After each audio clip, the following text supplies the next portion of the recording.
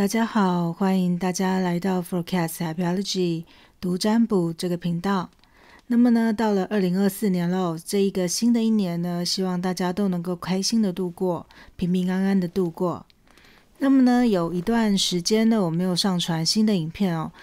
主要是因为呢，在2023年底的时候我出国，然后家人又因为圣诞节回来哦，我实在是找不到时间还有空间录制新的影片。不过在看到了网络上不少的占卜师他们做的影片之后，我还是决定24年我自己来做一个新的影片让大家参考。那么方式也会稍微改一下让大家能够自由的做出选择。那么关于这个频道呢，我在休息了这将近2个月的时间呢，我做了一个思考，我决定要做一些和自己的生活比较连结的事情哦，因为这样子第一个比较有效率，第二个它可以维持我不断发影片的一个热情还有动力哦。因为有一些占卜的题目，因为现在占卜呢大概都已经有点既定的方向还有刻板的一些题目，做起来呢和我的个性有点不合哦，因为我比较喜欢新奇的东西哦，所以做一些如果大家都做过的事情的话呢，我会觉得有点无聊。所以呢，我就思考了，可能要做一些我自己真正喜欢的事情哦，不再像以前比较纯粹以听众或者是观众的方向来思考这些题目的发展、题目的走向。另外还有一个问题是呢，如果单纯用易经占卜的话呢，因为它的选字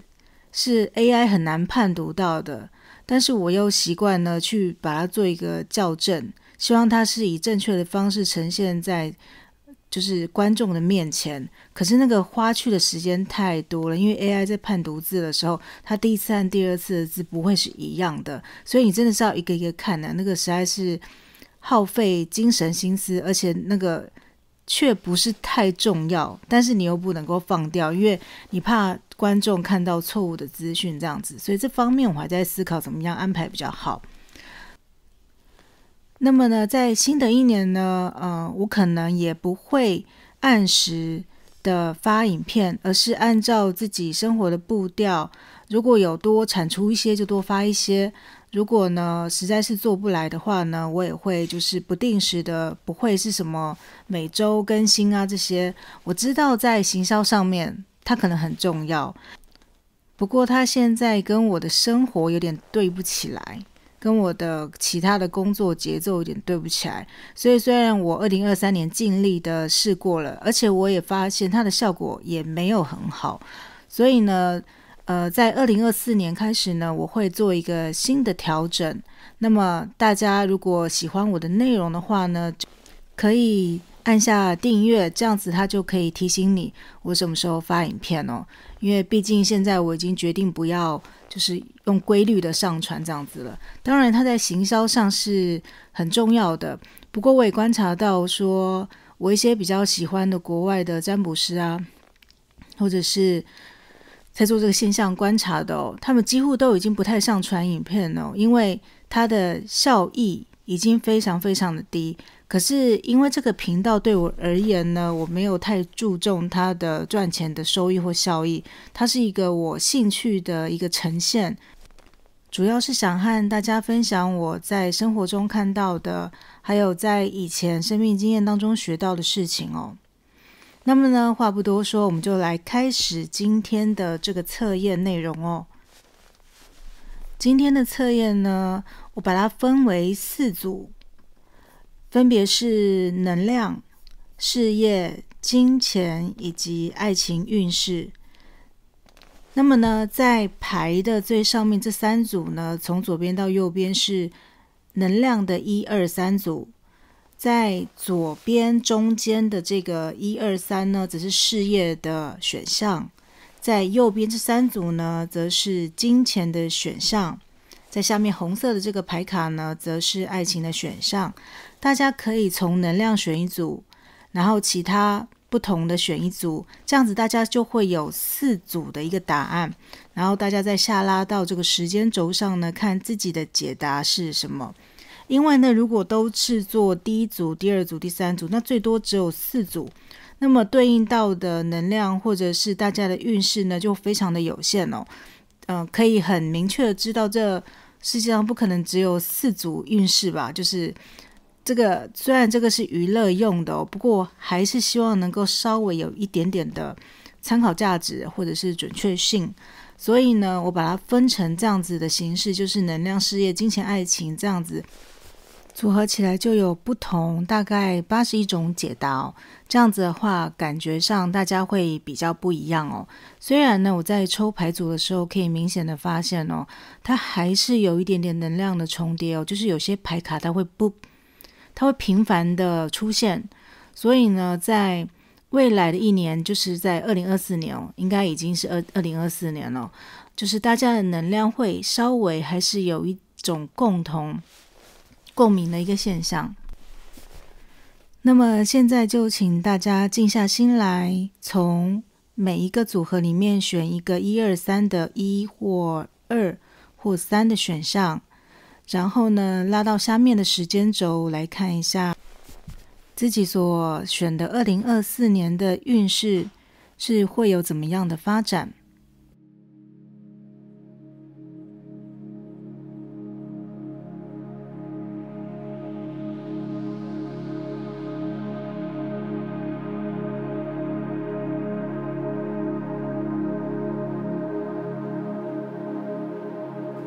大家都选好了吗？那么我们就来开始2024年全年的占卜吧。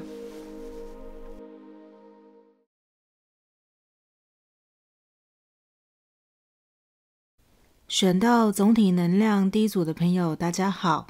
那么现在我们就来看一下大家的2024的总体的能量是怎么样。那么呢，首先大家的易经牌卡抽到的是离为火，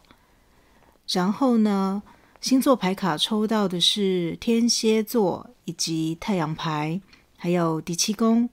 那么第7宫也代表了爱跟关系。2张结果的牌卡呢，抽到的是成功还有创意。另外呢，还抽到了转化以及期待一个奇迹。在月相牌卡呢，所抽到的是要保持你的愿景，然后它是固定的月相。再来他说是时候呢该放开你的负面情绪了。同样的呢，它也是天蝎在满月。那么3张的一个小提点呢，第一个所抽到的是摇篮。他说呢，目前呢是一个去孕育一个新的生命，或者是孕育一个新的创业的一个时期哦。再来呢，另外一个是整体的运势呢，会和一个具有黑色肤色的女人或者是黑色头发的女人有关系。再来是旗帜，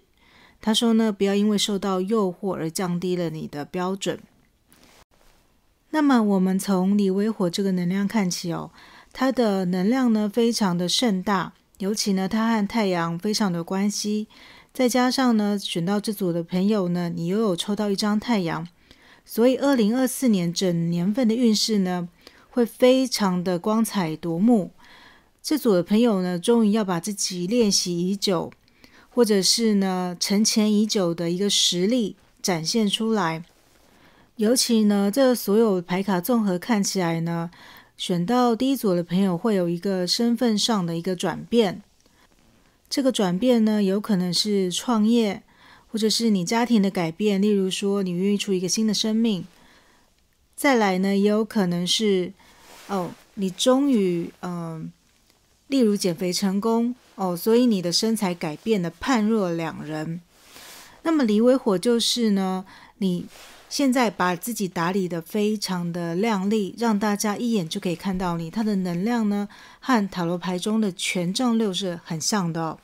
那么尤其离为火这张牌呢，非常适合例如文化的产业，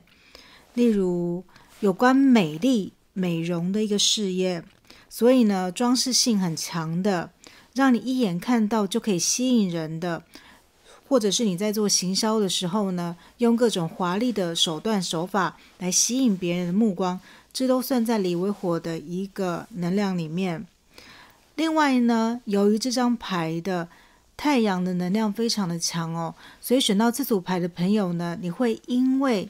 身份上的改变，从一个可能接受比较多的照顾的人，转换成为你会照顾大家的一个大姐姐啊、大家长。另外呢，选到离为火的这张牌呢，它也表示说你很容易找到志同道合的人哦，因为离为火就是大家齐心协力，把一件事情做得非常的名号响亮、响叮当等等。所以呢，在2024年呢，不论你要找工作的伙伴或者是另外一半都非常好的哦。尤其呢，我们看到你的星座牌卡，第一个，你有天蝎座的能量，所以呢，这张牌呢，再加上冥王星在1月份的时候会真正换位到水瓶座，所以呢，你可能会有一个，例如说金钱上的一个转变，事业或者是爱情上的一个转变，会有一个看你的宫位落在哪里哦。那我先来说，选到这组牌的朋友很有可能是狮子座的、水瓶座的、天蝎座的、金牛座的跟处女座的哦。这边这组牌的这几个星座能量比较强，看你的上升或者是你的太阳。那么呢，天蝎座它代表了一个重生转换的能量，因此呢，选到第一组的朋友之前一定会经历过一段的沉潜期哦。你可能之前一段呢，生活非常的不稳定，或者是有动荡。那么经过了一段时间，可能2023年的一个转换期之后，你终于可以把你练习的东西拿到台面上来了。那么你终于也挥别了过去一个比较猜忌、比较猜疑天蝎座的能量，比较会以腹黑的心态去预测别人的这样子的一个能量呢，转换到一个全然的一个光亮。就是你虽然知道这个社会呢是有险恶的地方，不过你已经不管那么多，你决定要把你的个性跟你的才华非常用力的呢展现给世界观看哦。那么呢，它的成就的方式是怎么样呢？第一个，有可能因为你变得非常的漂亮了，所以你找到一个愿意和你承诺的另外一半。另外一个呢，由于这张牌的创业的能量非常的强哦，所以你有可能找到志同道合合作的伙伴，共同完成一个让大家能够看见的事项。所以让大家看见，例如说传播业例如说舞台的明星，尤其刚才有讲到说美容啊、文化这些，所以呢例如说服装、服饰，你设计的什么商品这个服装非常漂亮，展示在大家的面前，服装走秀啊、表演模特这些都算在这个能量范围里面。再加上呢，你2张的牌卡是成功以及创意。那么在之前呢，或许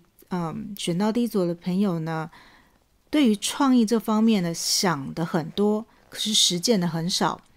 例如说，你会跳过一个又一个的不同的想法，但是呢，可能实行到一半就觉得有受到阻碍啦，或者是觉得做不下去等等，有各式各样的原因让你有拖延、拖沓等等，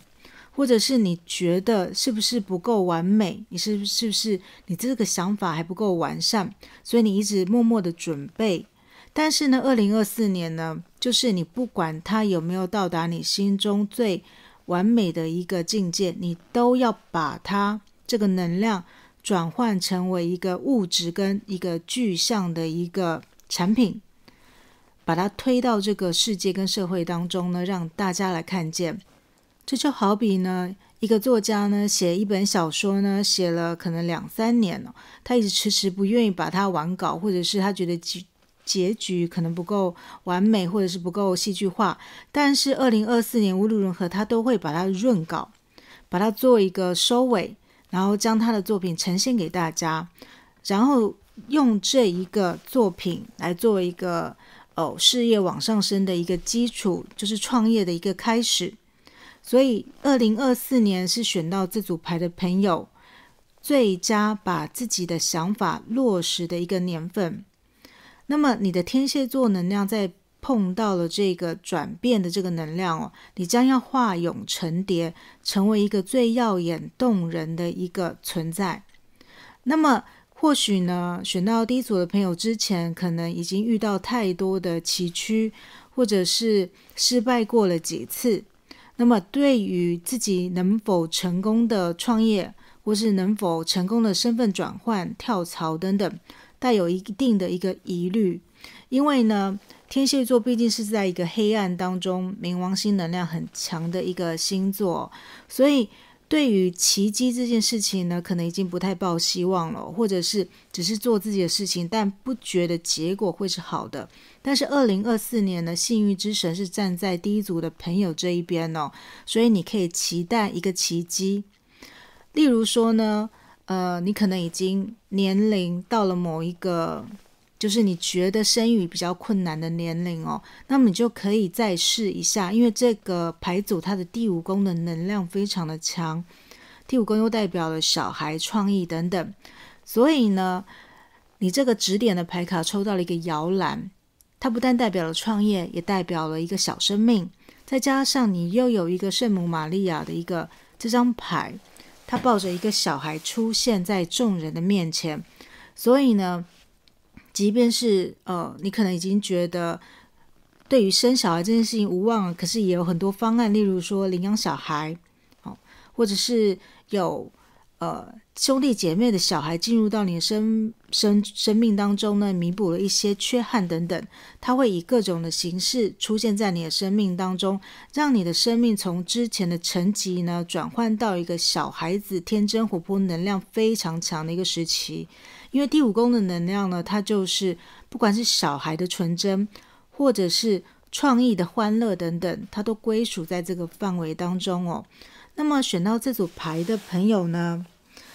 要提醒大家呢，创业呢必须要顾及实务的方面，因为呢离为火的能量呢太注重于外在的美丽的展现，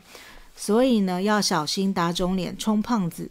这一个小小的陷阱不可以只注重华丽的外表而没有实质的内在外表光鲜亮丽，但是产品的内容跟实用度也要顾及所以呢，选到地组的朋友转化的能量非常强，合作的能量，尤其是婚姻跟事业非常的强，然后再来是展现自我的能量非常强，所以选到地组的朋友呢，2024年看起来是一个非常重要的一个转变的一个初始的一个年度。那么你的月相牌卡呢，又说这是一个你要保持你的愿景，因为刚才说到你可能已经经历过一段的很长时间的试炼很多人可能会在成功的前一刻就放弃了，第一组的朋友可能要再多稍微坚持一下，至少在2024年是一个很有希望的一个年份，尤其是固定月相呢，就是我刚才说的固定星座的一些朋友是指金牛、水瓶以及天蝎座，它的能量散布在这整个牌卡里面，所以呢固定星座人呢很容易就是在一个习惯当中呢不停的做一个轮回可能朝九晚五，或者是什么事情他已经做出了一定的一个节奏跟规模，他就很难再改变。但是呢2024年就是一个要脱胎换骨的时期，他告诉固定星座的朋友呢，要保持你的愿景，因为很多天蝎、狮子、金牛跟水瓶座已经在这个星座上在星盘上已经努力了很长一段时间呢，都没有看到什么结果。2024年呢，冥王星它换到水瓶座之后，会有大鸣大放的一个机会存在。再来呢，他说你要释放你的负面情绪，它是天蝎座的满月那么呢，我帮大家查了一下天蝎座的满月是在4月24号，2024年的4月24号，它是在春天的时候那么再加上呢，大家的冥王星转换到水瓶是1月初，所以呢1月初就可以开始把你的东西慢慢的放出来了。然后到了春天的时候，也就是4月24号的时候呢，你的东西会看到一个初步的成果，因为它是一个满月的一个能量，所以在春天的时候呢，大概就可以初步看到一个成果。可能呢你在过往做的一些作品它突然被看见，你写的一些文章、部落格等等开始慢慢的成绩等比级数的成长，都可能会在4月份的时候发生。那么呢在这个时候呢，就不要限缩自己的格局，就要开始把自己真正的自己展现在大家的面前，因为很显见你的方法奏效了，你的人格特质或者是你的耐力被大家所接受所看到了，所以一定要保持过往的一个节奏，再继续往前进攻。那么呢牌卡也提醒大家呢不要降低自己的标准，因为呢可能邀约变多了，或者是你要忙的事情变多了，因为你被大家看到了嘛。但是呢如果你这时候把标准降低的话呢可能就会让你功亏一篑。所以这件事情要记住，就是不要降低你做一个作品的一个标准。再来呢他也提醒你呢你可能会和黑皮肤或者是黑发的女人打交道，不过这个在东方社会来讲呢大家可以做一个参考，因为毕竟很多人都是黑色的头发的女人这个范围有点广，大家可以稍微注意一下就好了。但是呢总而言之呢，选到第一组牌的朋友呢，你整体的能量非常非常的旺盛，尤其呢这个整个能量在1月21号就要进来了，所以现在1月份是最后，从现在到1月21号是最后的准备时期了，要在此之前呢把一些琐碎事情、环境通通都整理好，你开始要起跑的时候呢，就会冲得比别人再更快一点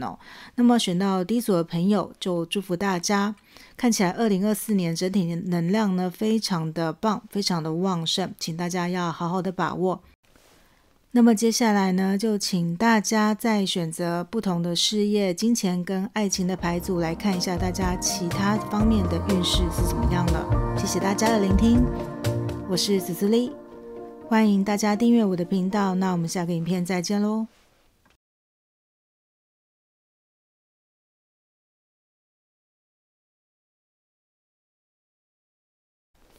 选到第二组的朋友大家好，现在我们就来看一下大家2024年的整体运势。那么大家所抽到的牌卡，易经牌卡所抽到的是地泽临，然后再来是雷泽归妹，大家都抽到了1张再来呢星座的牌卡抽到的是土星，土星也代表了限制以及课题。再来是第2宫，它代表的是资源还有价值，以及第3宫沟通以及跟别人的互动。那么2张主要的牌卡呢，抽到的是祝福的1天以及欺骗跟欺瞒。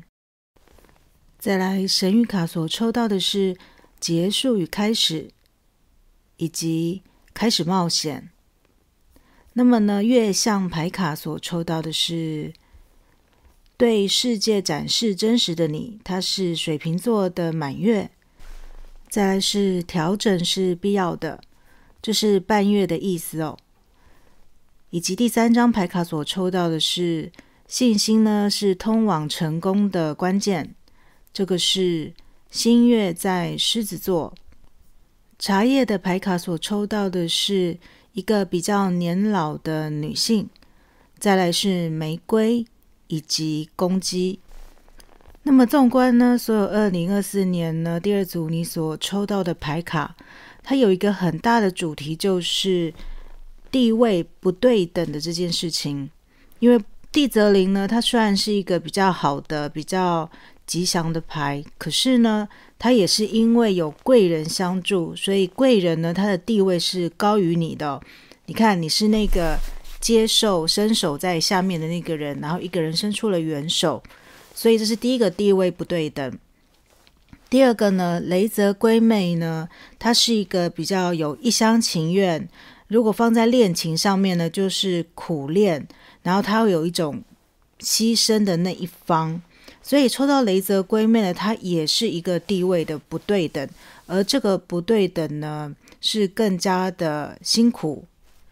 再加上呢，地泽临虽然是一张很好的牌，不过呢，你往往也是要遇到困难，你才会需要贵人嘛，所以那个困难呢，还是存在的哦。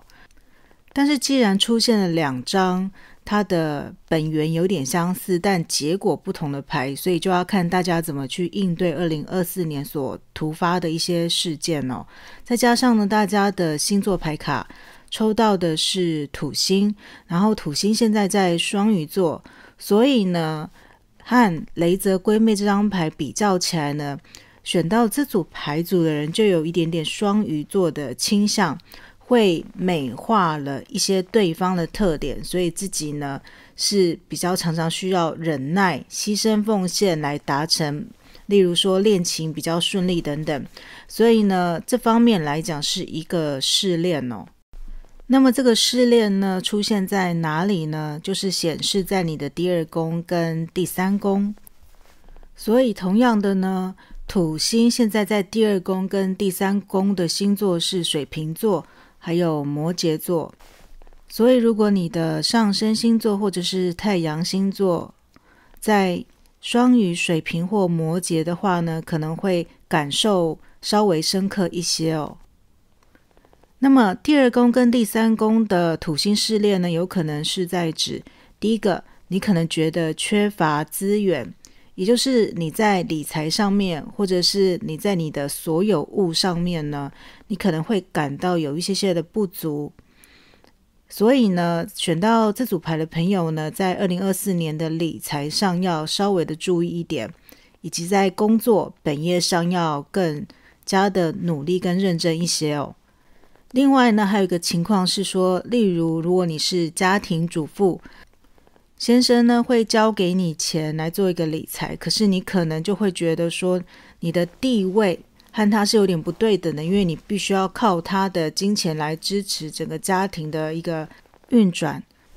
同样的呢，情况发生在第3宫的话呢，有可能是在沟通上你必须要做一个妥协，你可能觉得沟通是一门很重要的课题，例如说你要怎么从贵人那边得到帮助，所以你的身段要低，你沟通的技巧要好，这变成说呢，你在和别人的人际互动上呢，分寸就要拿捏得非常完美，那么它当然就会让你感受到比较累，然后也不轻松。所以选到这组牌组的朋友呢，有2张最重要的牌卡，就是祝福的一天还有隐瞒这件事情哦。所以呢，它体现到了地泽临跟雷泽龟妹这2张牌，就是在2024年呢，最重要的一点是你要过好每一天，每一天你都要觉得它是被祝福很幸运的一天，你要这样子不断的告诉自己。再来呢是欺骗跟欺瞒，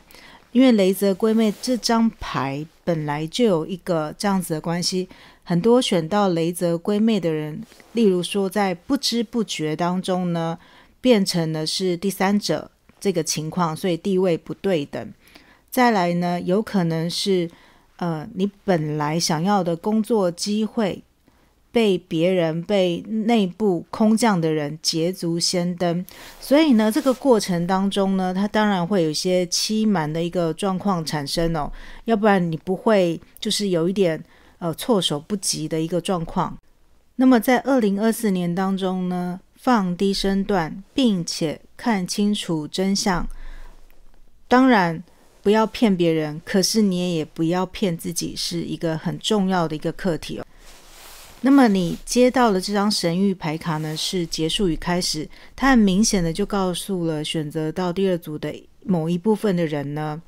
某些恋情呢是该结束了，某一些工作对你不好的工作，没有看到你价值的工作呢，你也准备要开始转换，在年前的时候就可以准备开始找新的工作或者是跳槽了，因为你不必时时刻刻的在忍耐跟牺牲哦，目前呢，只要你自己壮大自己的实力，是有贵人可以看到你了。尤其地泽临是一个正道，也就是正义的力量会开始展现的时候，那么雷泽闺妹呢，最怕的就是选到这组的朋友还在自己自我牺牲，自己欺骗自己事情会更好，而不去寻求外援。所以呢，感知到自己需要帮助，并且降低身段寻找贵人的帮助，这件事情在2024年是很重要的哦。那么衔接到开始冒险呢，就是这组的朋友呢，2024年就是你要告诉自己很多事情不必要低声下气跟忍耐，虽然我们要让别人看见，但是不必要为了一段名不正言不顺的关系或者是价值，让你觉得你价值感很低落的工作再继续委曲求全。那么你可以把自己的实力跟自信心都培养好，那么你要开始转换到新的环境，开始转换到新的地点，所以呢，它会有结束跟开始，所以2024年开始的能量是非常的强哦。另外呢，也要提醒选到这组的朋友呢，你在签任何的合约，或者是你在转换工作要签任何的工作契约的时候，一定要看得非常清楚，就是每一个条文规定规矩他给你的红利的条件都要看得非常清楚，你要想清楚了之后再签下那个合约，因为毕竟你有抽到了欺骗跟欺瞒的牌，所以这边最怕的就是那种画大饼啊，给你一个梦想啊，说你现在少领多少，以后我就可以给你多多少的这种老板，这个是最需要小心的哦。再来呢，月相牌卡所抽到的是水瓶座的满月，那么水瓶座的满月在8月20号以及半月的这个能量。再来是狮子座的新月，它出现在8月4号，所以显而易见呢，选到这组牌的朋友呢，8月是一个非常值得注意的月份。它不仅这3张牌呢，它指向了8月初跟8月末，加上半月呢是8月12号左右哦，所以这组牌的朋友如果要发表什么文章，发表什么作品，或者是要发表什么产品呢，在8月12号左右呢，你就要把所有的调整全部都准备完毕，然后在8月底的时候呢，将你的产品、作品以及你可能你的申请函或者是你的作品集等等呢，做最后的润饰，在8月底下旬的时候呢，就可以非常有自信的将你自己展现给世界看，展现给你想要申请的学校看。那么以整体的时序而言呢，金牛座也就是在4月份的时候，在衔接到双子座的时期，那么双子座刚好又在5月26号呢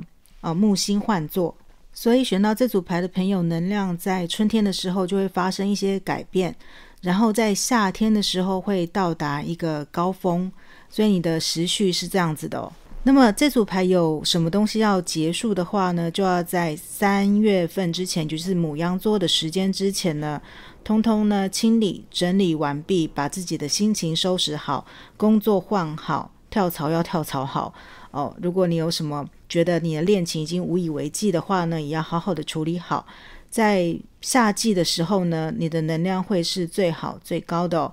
那么选到这组牌的朋友，看起来就是有双鱼座、金牛座、水瓶座、双子座以及狮子座。那我再复述一次，应该是双鱼座、狮子座、水瓶座、金牛座和双子座的朋友会比较多一点哦。那么再来看到你的茶叶牌卡，来看一下有什么额外的讯息。那么刚才说了，帮助你的人有可能是比较年纪比较长的女人哦。那么对你颐指气使的呢，也有可能是比较长的女人哦，例如你的妈妈或者是你的婆婆等等。所以呢，和比较年长的女人在打交道的时候呢，要分外的注意哦，因为呢，她也可能是你的贵人，但它也可能是一个让你受比较多痛苦的一个存在哦。再来呢，选到这组牌的朋友会有一些恋爱的机会，但是这个机会呢是好是坏不一定哦，大家可以去看爱情的一个选择，因为呢你这边的地位它毕竟主调是不对等的哦，所以有可能呢你会和上司、长官或者是年纪比你长的人，或者是年纪比较悬殊，有可能小你很多人不一定，但这是一个会让你觉得稳定或正常的恋情吗？不一定哦，因为毕竟你的主牌是有雷泽贵妹这张牌。再来呢，你又抽到了公鸡，那么公鸡是指呢你会碰到一个非常傲慢霸道的一个人，那么呢对应到雷泽贵妹或者是地泽灵呢，即便是他是贵人，他也有可能个性上会有比较跋扈的一面，但也有可能这样的人，所以他的地位已经到达了某个程度，所以他才可以做一个比较傲慢的人。所以呢3张茶叶卡就有2张茶叶卡是地位在你之上，或是个性在比较强烈的人哦，所以他非常的完美的支持了你的主牌的易经牌卡。所以选到这组的朋友呢，就要更加磨练自己的自信，才可以和这样子的人做一个应对或是交际。这部分在2024年是非常重要的。那么呢，以上就是整体2024年的运势。如果呢大家想要再看一下事业、金钱跟爱情的运势呢，就麻烦到时间轴去选择大家的组别，然后再看一下其他的答案。那么呢，整体的2024年的运势就讲到这边，谢谢大家。那么祝福大家2024年都能够沉着的应对。那么我们下个影片再见咯。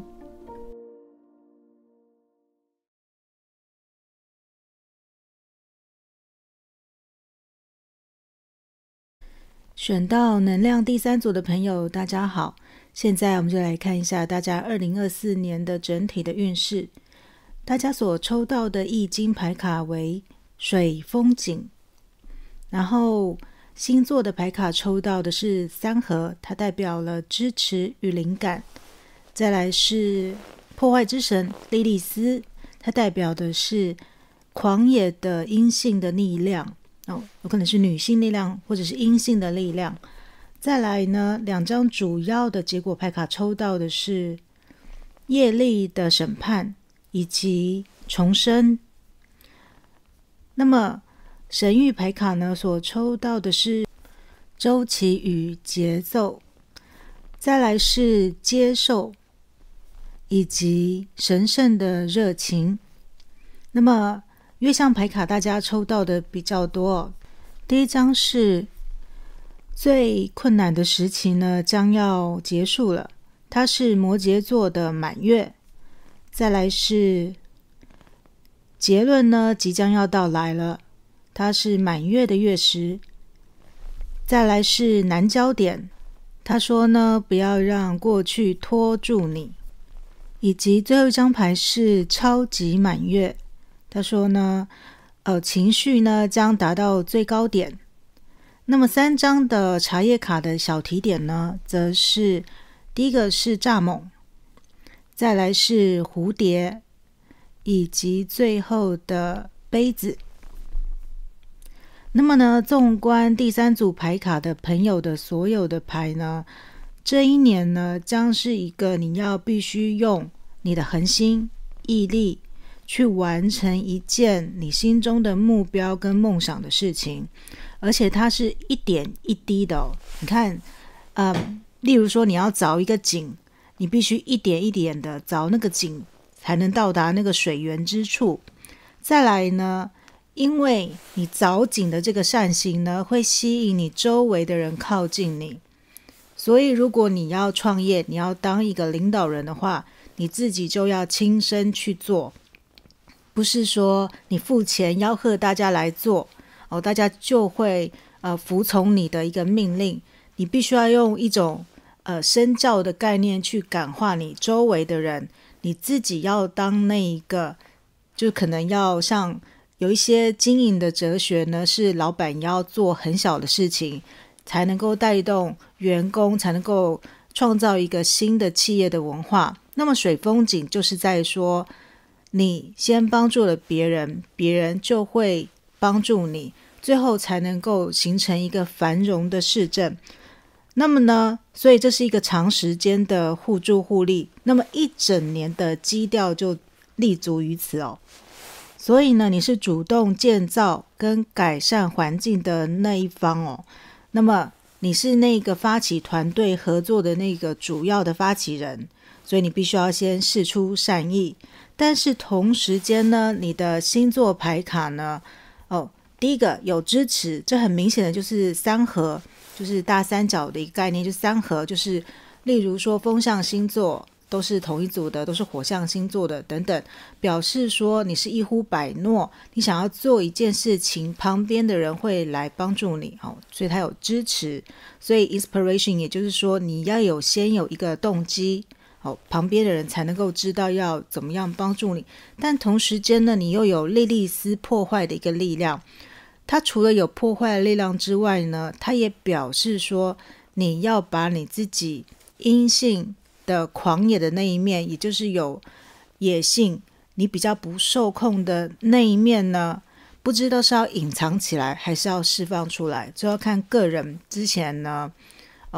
他这边又讲到说你的业力的审判，就是如果你之前是一个默默的都不主动，或者是你很被动也不主动释放出善意，他这边就是告诉你说，你要将心中的你的野心，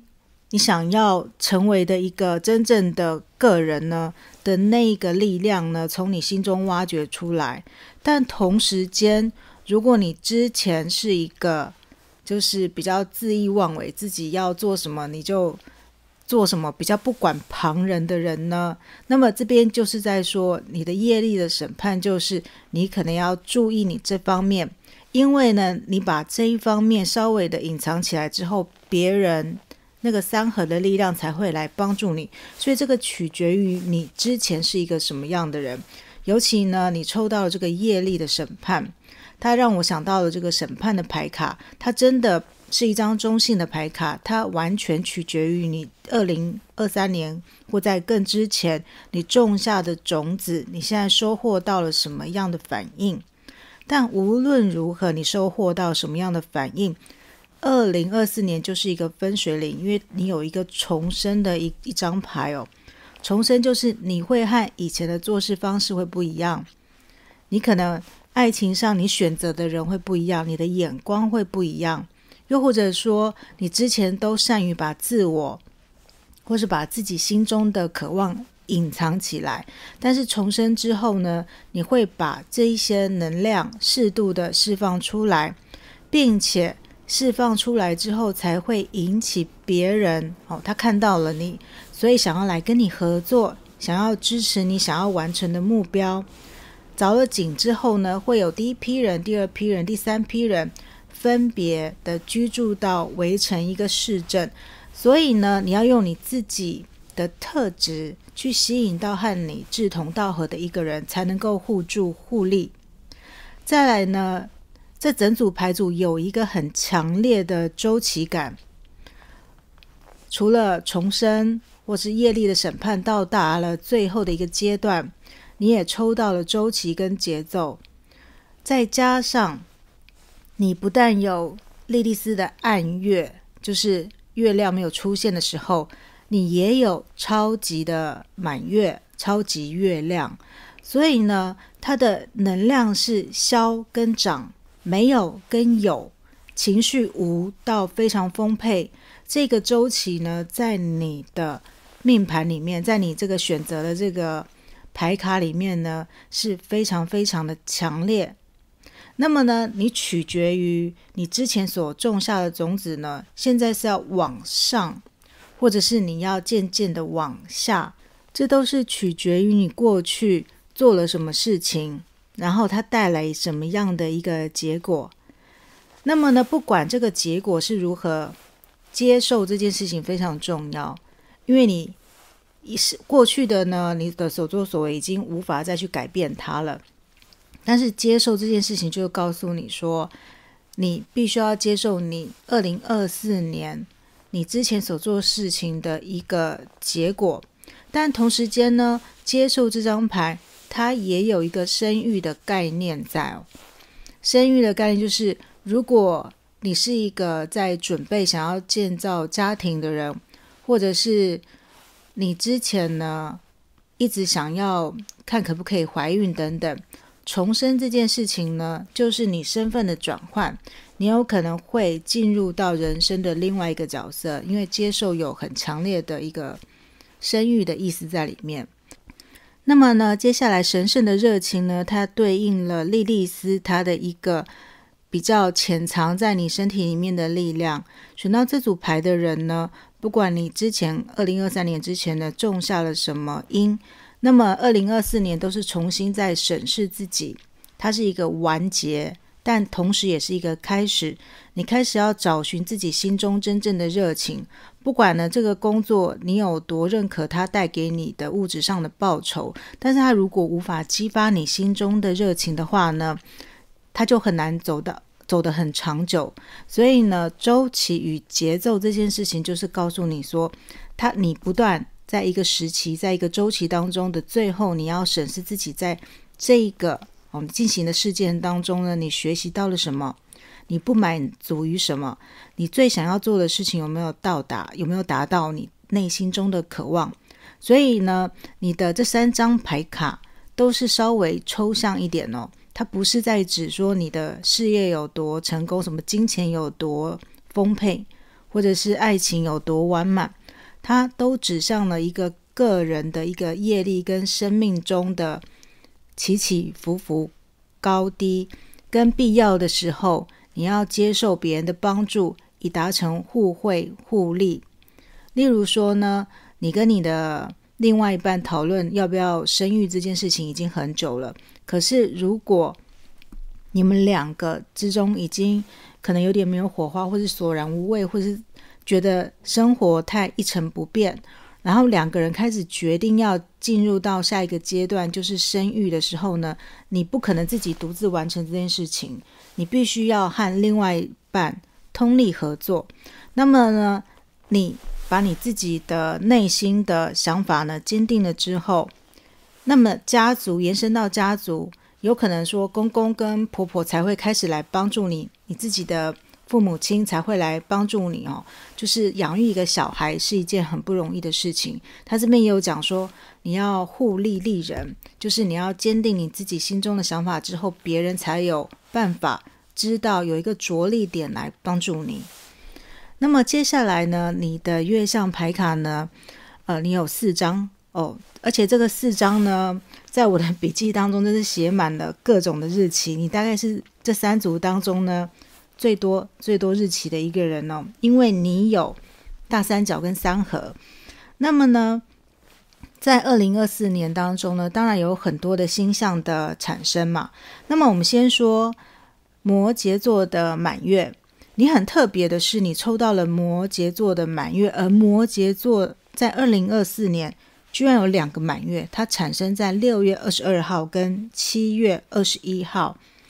那么纵观这3组呢，我感觉上年中，也就是木星在换位的时候呢，可能是一个比较明显的一个分水岭大家的运势在这边呢就一分为二，因为很多人的月相牌卡呢，这3组月相牌卡都指向了年中这个时期是一个很重要能量转换的时期。再加上你刚好又抽到了摩羯座的满月，它恰巧又2个连续的6月22号到7月21号。再来呢，你的超级满月也连续2个月它是9月17号跟10月17号。也就是说，以满月来看，你不断的有事情在完结，因为满月是一个事情的最末端，你可能要转换到另外一个下一个周期。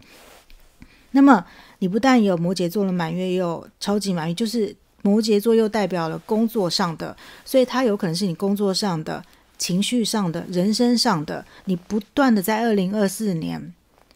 承接了你之前的能量，做一个结束，再往下开始。所以它很像选到这组人有什么感觉呢？就像是因为你结婚身份上的一个转换，所以你搬到国外，你辞掉工作，然后在别的地方另起炉灶，所以你开始凿井嘛，所以你开始有一个驻扎地，那么开始例如说在国外的什么台湾人社区就开始形成了一个新的一个团体。所以呢，在这个事件当中呢，你的工作一个完结，你的人生一个完结，因为下一个篇章嘛，你的居住地又是一个完结，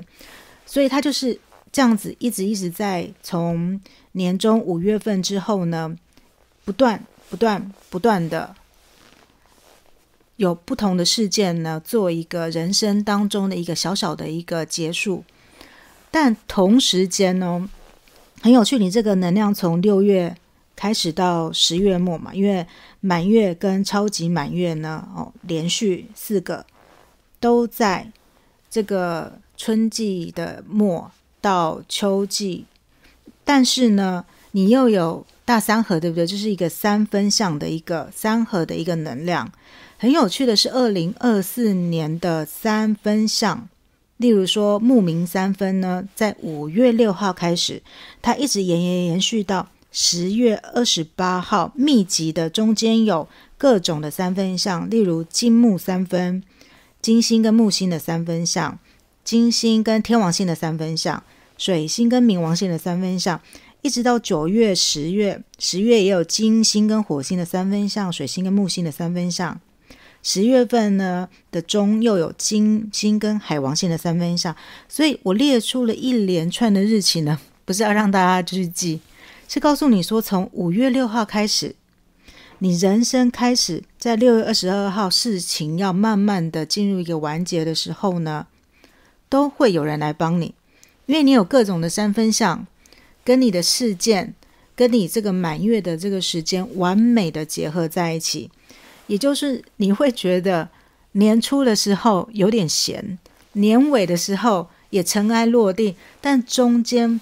非常一件事情接着来。但是好在是只要你先释出善意，你先去接受别人的帮助，你自然会有3合，也就是别人的支持跟别人提供的建议来帮助你完成这个人生的某一个小阶段。所以呢，选到第3组人，你的能量是非常特别的它尤其它的时间全部都聚集在同一个巧合的某一个很长的时段，所以选择到这组的朋友呢，要放下过去。为什么？你有南焦点，就是你已经没有办法再待在你的舒适圈了。南焦点就是你最习惯的一个业力焦点之处，所以你有一个业力的审判。那么呢，它就表示说呢，如果例如说你是双子座的南焦点好了那么你现在呢跟你的邻居呢就要开始说拜拜。你可能一直很习惯你的邻居的环境，你生活在一个村落里面，村庄市镇里面，你跟你的邻居都处得非常的好，你很喜欢跟他们打交道，可能过年逢年过节的时候大家互相送礼或者是互相这边到另外一家，可能小孩子去托管照看等等的，有很多的交流。那么你非常喜欢和你的朋友圈、邻居圈等等，兄弟姐妹等等做一个交谈，可能周末的时候都会约去吃饭等等。可是呢，因为你的北焦点在射手座，如果你的南焦点在双子座的话，你的北焦点就在射手座，你开始要往海外发展。就是那么我们以刚才就是你要搬到国外作为一个例子，就是你可能要去国外求学，你可能要为了你的理想离开了你熟悉的邻里的环境。他就是说你不能够因为你之前美好的就是兄弟姐妹的关系、邻里的环境等等就裹足不前，你还是必须要朝着你北焦点射手座的能量迈进。你必须要学习新的语言，你必须要和外国人打交道，你必须要去接受高等教育，你必须要知道要学习新的东西，或者是教给别人新的东西。总之你的环境跟你的理想跟目标都要做一个变化，所以你必须要放下过去的一些美好的一个事物，不能够习惯于过去的一个节奏，因为你已经开始新的人生的周期。因此在2024年选到第3组的朋友呢，你的周期感是很强烈的，就是人生进阶到下一个阶段，工作转换和家人道别，到新的城市去发展等等都有可能。再来我们来看一下你的茶叶牌卡，抽到的是你抽到的第一个是这个蚱蜢，他说呢，你要保持平衡，因为呢你现在手上的事物，我刚才已经列出了这么多3分相以及满月的时间这些都很不容易，因为它可能一个满月就是一个事件的完结，表示说你手中最多你可能最少会有2件事情在你手上，或者是最多会达到4件事情或者是5件事情很多。你必须要好好的在同时间呢计算你的，例如说你的物质、你的金钱如果你要搬去国外的话，你要先付房租，你可能要先交几个月，你要去计算你的金钱。但同时间呢，你又要列一下那个家具的清单，什么要丢，什么要留，什么东西要运到国外，运到国外的话又是一笔运费，所以所有的事情都很繁琐，而且需要你非常小心的处理。那如果处理不好，例如说呢你可能要选择空运或者是海运，那么你到国外的话，你可能要先把东西寄过去，所以你可能3月份，如果你5月份要搬去的话，那么你4月份就要寄船运，以免5月份到了当地的时候你什么都没有所以这些东西都需要你小心的计算、衡量，去平衡事情的发展，把它安排到一个最完美的一个境界所以选到这组的人感觉上年终会非常的忙碌，就像我说的，年终是很忙碌的时期，年初跟年尾会比较空闲这样子。再来，当然呢你也抽到了这个，你既然有重生，然后你又抽到了蝴蝶，就是一个转换的能量很强，但是这个转换呢，他这边有注解说是到达更好的一个改变他说是为了更好的自己而做的改变，再加上你又有神圣的热情，所以很多人可能会真的就是放下你之前的东西去追求你的梦想，或者是呢放下了之前一直想要就是可能不生小孩，现在决定要生小孩，它都是一个很大人生的一个很大的一个转变，但是是一个更好的，它预示着一个更好更美好的未来。可是就无可避免的，这整年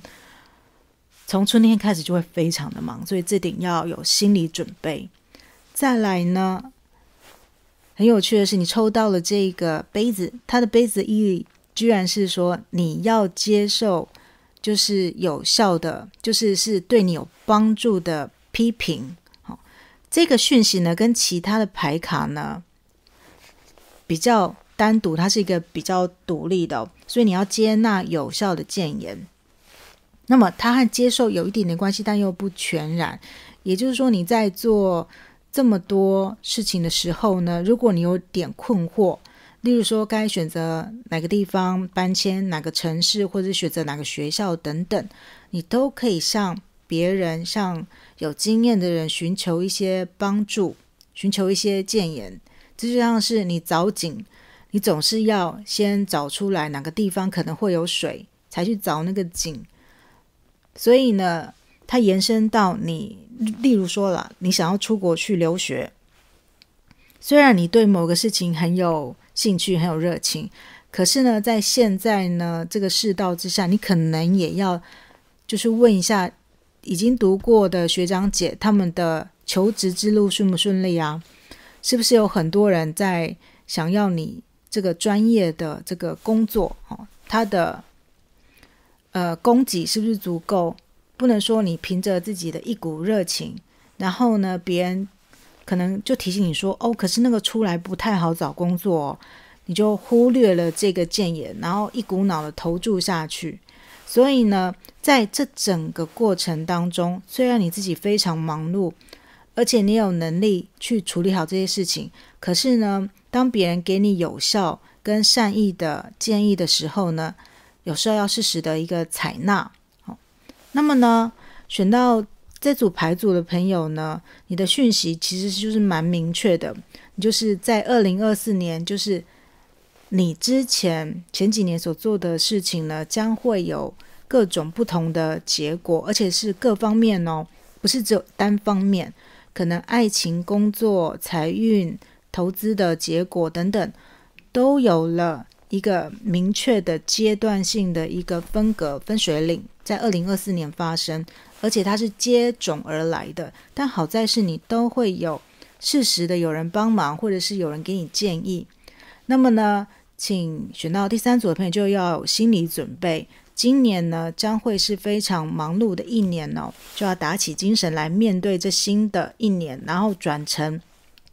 换成一个更好的自己，去迎接更好的人生。那么以上就是第3组的人2024年所有的这个整体的运势的讲解。那么呢，如果你要看爱情、金钱跟事业运的话，请到就是时间栏去选择你选择到的组别，去听别的讲解哦。那么今天的讲解就到这边，祝福大家，希望大家这一年都能够过得非常的好，然后所有事情都容易迎刃而解。那么呢，我们下个影片再见咯。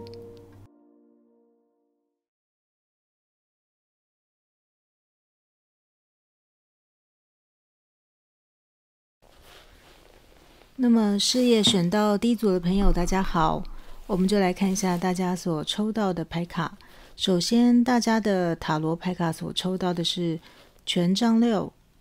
宝剑4、隐士牌、魔鬼牌以及月亮牌。2张主要的神谕牌卡抽到的是智慧以及神奇的力量。那么月相牌卡呢所抽到的是，这应该是月相神谕卡，它所抽到的是呢射手座的满月，它叫你呢要看到比较大的蓝图。再来是金牛座的上弦月，他说呢要释放控制欲。再来是牡羊座的上弦月，他说呢要展示出你自身的力量。那么再来是3张的茶叶牌卡，他所抽到的是呢，第一个是孔雀，再来是就是职业，就是指你的事业哦。再来是握手。那么选到第1组的朋友呢，事业第1组的朋友，你在2024年呢一开始的时候呢，就已经有一个很良好的基础哦，因为你抽到了权杖6。目前呢，你所处的位置，或者是你事业的基础，都已经在一个许多人的上面。例如说呢，你的业绩已经是在同业当中呢是比较好的，或者是说呢，你已经得到了一个升迁的一个状态。另外呢，如果是自由业者，有可能你所发表的作品、文章，或者是你所做的案子project， 就是你所做的一些企划呢，都已经在台面上了。可是一开年虽然这么的好，可是你接下的牌呢，都有一种停顿或自我怀疑、反思，或者是心中的欲望你没有办法压下来的一个状况哦。所以虽然一开年呢，它是一个非常亮眼的姿态出现，可是你却要选到第1组的朋友，却要处理非常多个人的一个情绪。例如说呢，这种情况就像是说，如果你在一个小公司当中，在2023年末的时候，很多人受不了老板受不了这个公司的制度，离职了。那么老板呢，把你拔擢成一个小主管，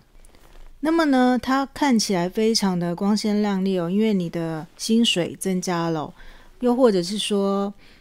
要听从你指示跟命令的人变多了，然后大家看着你要怎么发挥。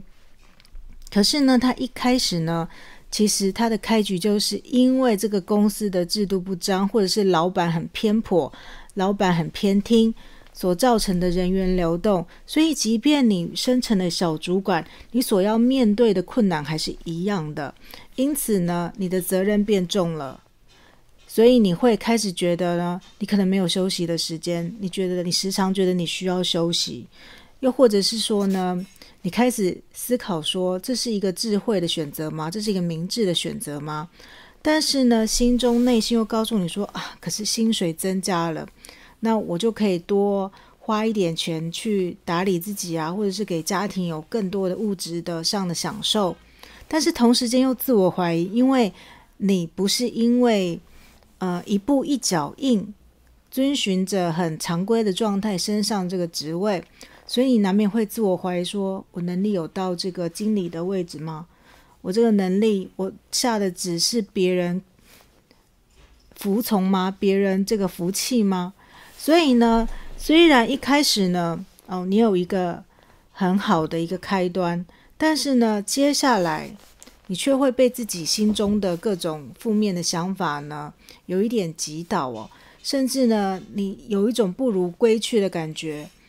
觉得有点太累，需要休息。那么同样的状况例如说你是一个自由工作业者，有可能呢你的什么东西获奖了我之前就看到一个例子有一个日本的画家他可能终于登上了大家梦寐以求某一个展览，他入选了。可是入选了之后呢，画廊也没有来找他。那么呢，他的作品呢，就好像停滞了。再来是，他虽然得到了一个奖，大家觉得哇好棒可是他其实是一个没有报酬、没有奖金的一个入选的一个状态。所以他那时候就在网络上问大家说，我是不是没有才华？这是不是只是一次幸运？然后呢很多人就回他，就回得很残酷例如说，如果你经过了几年还是没有什么什么什么样子的一个发展，你就该认清楚，那只是一次性的，那只是当时候某一个评审你对到他的胃口了，或者是说其实你画的东西并不符合主流卖画市场的一个风格。所以呢，在这个情形之下呢，他就有非常多的省思这有点就像那个状态。尤其呢，其实入选那个展览是非常不容易的因为他很多派系的斗争或怎么样。可是呢，这就会产生心中的天人交战，他真的很难入选，可是入选了，那接下来的路却反而会造成这位画家他对未来的一个各种怀疑你看是不是才华不够啦？又或者说只是没有人欣赏，然后所以呢心中千回百转，就很难维系他当时候一开始的那个成功的一种状态。再加上各位抽到了这个孔雀是一个非常亮丽的它的解释就是说，你要注意，你要认知到你是不是有过多的一个自尊呢显露在外。所以选到自主的人在事业上呢要顾及面子和里子，也就是说大家捧你的时候有一种叫做捧杀，就是先捧你，然后呢再挑剔你，这就是捧杀的一个过程。大家要小心不要陷入到那样子事业的陷阱当中，你要有所知觉说一次的小成功不要太过于骄傲，就是讲了很多大话，最后无以为继，反而会落得有点难堪的境地这边在说这样子的一件事情。所以呢2张提点牌卡就是第一个，你要有智慧，就是在高位的时候要有智慧，在低位的时候也不要气馁。再来要相信有神奇的力量，也就是你得到了成功，它真的就是你有某种的实力，某种程度你已经到达了某个位阶，所以要相信自己是有能力的，不要时常自我怀疑。因为月亮呢就是一个时常在自我怀疑的一张牌，你会觉得说情绪上呢是不是这边不够那边不够，再加上隐者牌它是一个还在探索自己内心是不是那个东西是理想，所以呢他一直沉潜在黑夜当中，想着自己的这个理想是不是能够在黑夜当中靠着一盏灯一盏明灯走到自己的未来自己的目标。那么选到自主牌的朋友呢，第一个要再更加有毅力一点，因为你有宝剑4会时常想要休息哦，或者是有一个休息的状态哦。这边呢，你要持续将你的成功延续到下次的成功，这需要你的智慧跟相信自己的力量。那么以时间点来讲呢，你抽到了这个射手座的满月。那么射手座的满月呢，它是在5月23号。再来呢，金牛座跟牡羊座的上弦月，所以就是3、4、5月。因为牡羊座是3月，金牛座是3月到4月，4月到5月，然后再加上射手座是5月。在春天的时候，就是你事业最蓬勃发展的时候哦。但是要注意的是，在春天之后，你要将你这个成功再延续下去，需要你付出很多的一个精力跟很多的智慧。那么选到第一组的朋友呢，我建议你可以看一下第二组的朋友，因为第二组的朋友第一张牌和你一模一样，但是第二组牌的朋友呢，他的后面的开展和你完全相反。所以呢，为什么第二组会有比较宏大的一个开展？那么第一组的人为什么会陷到一个比较退缩、逃避跟自我怀疑当中？明明就已经成功啦。那么春天的成功，所以选到第一组牌的朋友呢，要好好的思索你春天的成功是因为什么而成功？是因为呢只有一个评审看到，还是呢是因为呢只有一个主管的赏识？那么你的实力跟你的位置跟你职业上的道路匹配的程度到哪里？这些都需要你好好的思索。再加上呢，射手座是一个比较看宏大目标的一张牌，所以他说呢，你要看到你整个的蓝图，不要陷在一个小枝小节当中。月亮牌就是很容易见树不见林，所以选到这组牌的朋友，如果你的位阶已经提高了，你看东西的档次跟看东西的抽象程度就要提升，才不会落在就是有一点落在你一直在钻牛角尖，在探寻这个枝枝节节的够不够完美。所以呢，回到了这个塔罗牌卡当中呢，选到这组牌的朋友呢，有可能是什么星座？第一个狮子座，再来是处女座，再来是摩羯座，以及双鱼座，以及巨蟹座哦。如果呢当然还有就是牡羊座以及金牛座。那么所以选到这组牌的朋友呢，其实还蛮多星座选到这组牌的哦。所以呢，你就要看到比较宏大的一个蓝图，去找出你要走出的路，去走出那个迷宫。再来呢，因为你可能已经晋升到某一个位阶了，所以要适当的放权，就是你不是一个小螺丝钉了，你可能已经有一定的基础、一定的实力跟资历了，要懂得放权，不要事事都要别人跟你一个字一个字的回报，这样会搞得自己非常非常的累。那么呢，再加上呢，你又抽到了这个，你要真正认清自己的实力跟力量。他的意思是说，你在某个位阶之上，你要相信、信任别人会听从你的领导，喜欢你这个人，然后服从于你的领导魅力当中。那么呢，茶叶卡它又提点你说呢，职业也就是你的事业在2024年一整年当中都会处于非常重要的地位，你可能会为它花了很多心思去思考你职业上的道路。再来，它是职业而不是 jobs， 就是它不是工作。所以呢，你现在目前选择的事业，它必须要和你的时工，也就是你人生当中最长远的目标是有关系的。它可以不用完全的就是一模一样契合。举例来说呢，如果你的终极目标呢是想要在学校当一名教授，那么呢，你的职业的选择可以第一个先去业界呢，然后去做一份和你将来就是教授想要教的东西有关的东西，因为很多人是靠着他的实务经验而进入学校去教学。好，这是第一个。第二个呢，有可能你在学校的时候，在做研究生的时候呢，就可以去接触当什么研究助理，就是教授的助理这样子的工作，去从旁观察教授的一个教学跟研究，跟他实务上产学合作的一个经验去晋升的观察。所以他这边是说，你所要2024年所要做的事情呢，要和你的终身的职业目标是有关系的。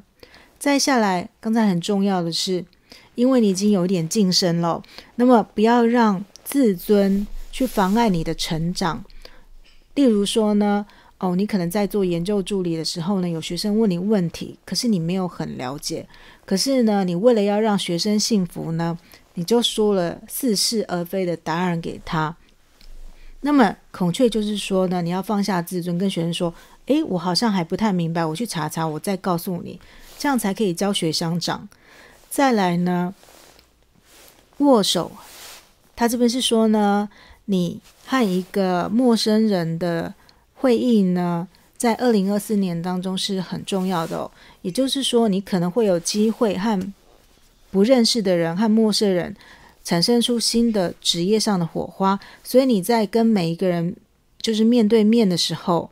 你在每一次会议的时候都要做足准备，做好准备，让那个可以产生新的合作对象，就是让他有一个良好的印象，这样子你们之后才会往就是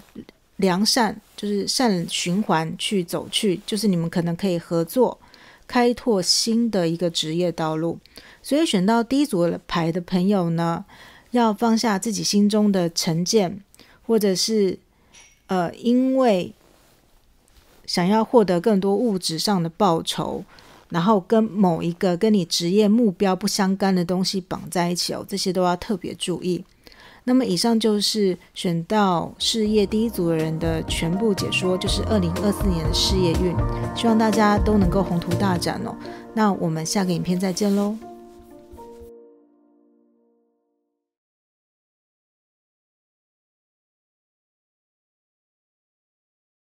选到事业第二组的朋友大家好，现在我们就来看一下大家2024年整年的事业运。那么以塔罗牌来看起，首先大家抽到的是权杖6，再来是太阳牌、宝剑皇后、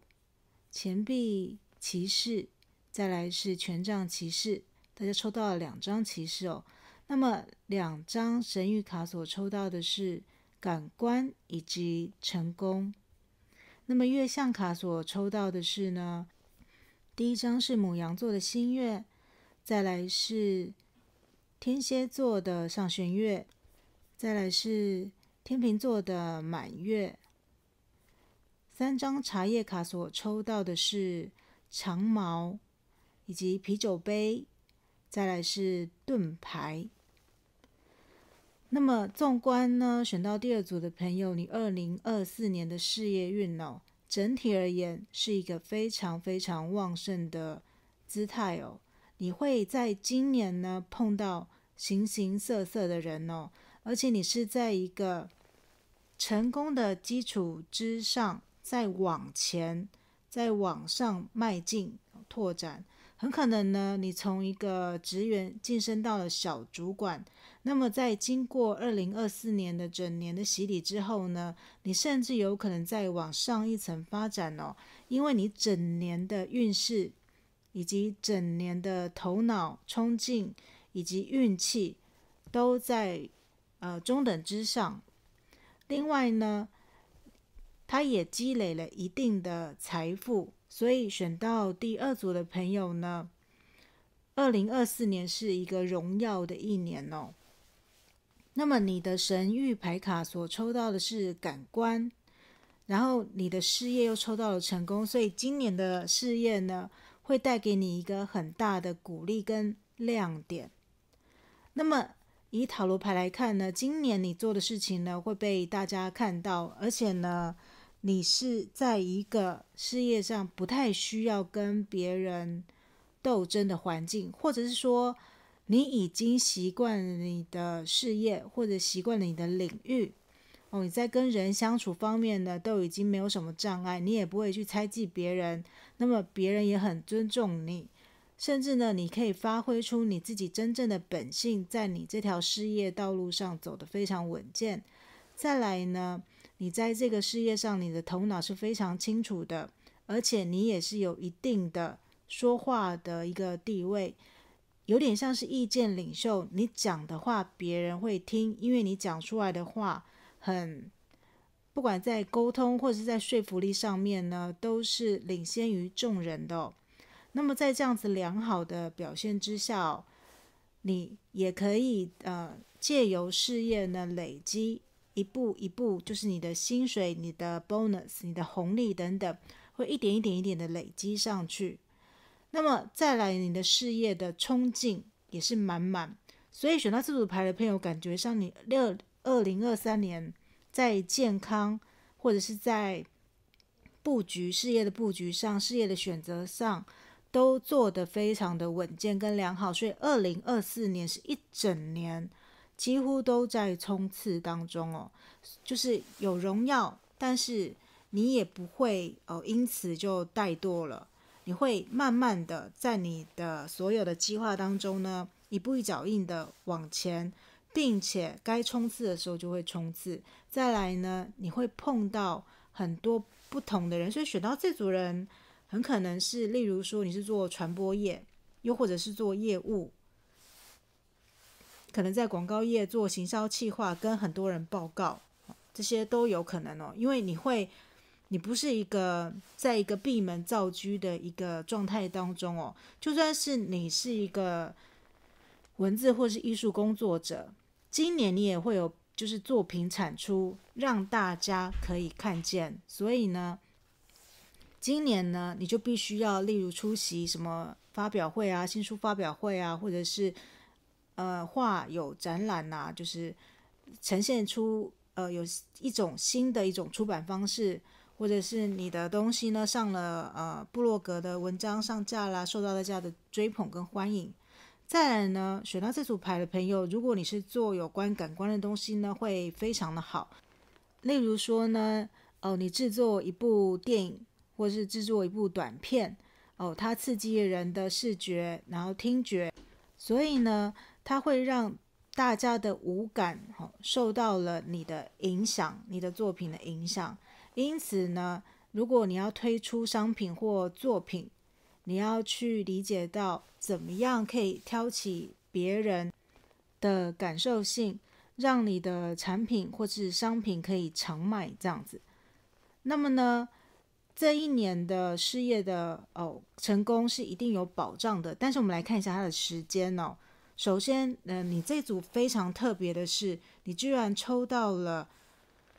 天秤座的满月它当然它的意思，它下面解说是你要找寻到这个平衡生活中的平衡。再来是牡羊座的新月，但是呢刚好你这个新月在4月9号它也是一个日食，然后天秤座的满月它在3月25号它是一个月食，所以你完全抽到了今年延续到2025年一个牡羊座跟天秤座的月食日食的轴线。它的影响当然会到大概2年之后，所以呢选到这组牌的朋友，你现在做的事情呢到了2年之内呢都还会持续在做同样的事情，而且会一直持续保持你的影响力。那么月食跟日食的轴线它又在牡羊座跟这个天秤座，它代表的意思是呢你要在自己跟别人之间取得一个平衡。怎么说呢，如果你是一个单打独斗的一个创业者，你可能是媒体的自营商等等，如果你是一个人在做的话，你就要思考看看有没有办法跟别人合作，因为呢它是要在你个人跟团体之间呢找到一个适当的平衡，来让你的事业更有弹性。那另外一个呢，如果你一直和别人合作你可能是一个团队当中的什么角色，那么2024年呢，你就可以想办法跟上司跟上面人争取说，可不可以单独给我一个项目，这是一个自我展现的机会。所以如果上司交派你一个什么任务是你自己一个人要去负责的，选到这组的人一定要就是毫不犹豫的把它接下来，因为他这边牡羊座的新月就说就是你要把它拿下来，就是你要不畏惧的往前去把它拿下来。那么呢，天蝎座的上弦月呢，他说你要释放掉你心中的一些障碍因为这个天蝎座的能量是比较神秘，然后比较不和可能有时候会在那个心中波涛汹涌呢，不是在一个亮处。可是呢，因为你抽到了太阳的能量呢，是大家都可以看到了，它和天蝎的能量是非常的不同的那么我们来看一下呢，天蝎的上弦月大概是在11月之后嘛所以呢，你从春天到秋天的尾端这时候呢，你会体会到自己跟别人合作，然后你要消除什么你自己之前会恐惧的一些事项，例如说你以前可能在2023年以前，你可能和别人合作有很多不愉快的事情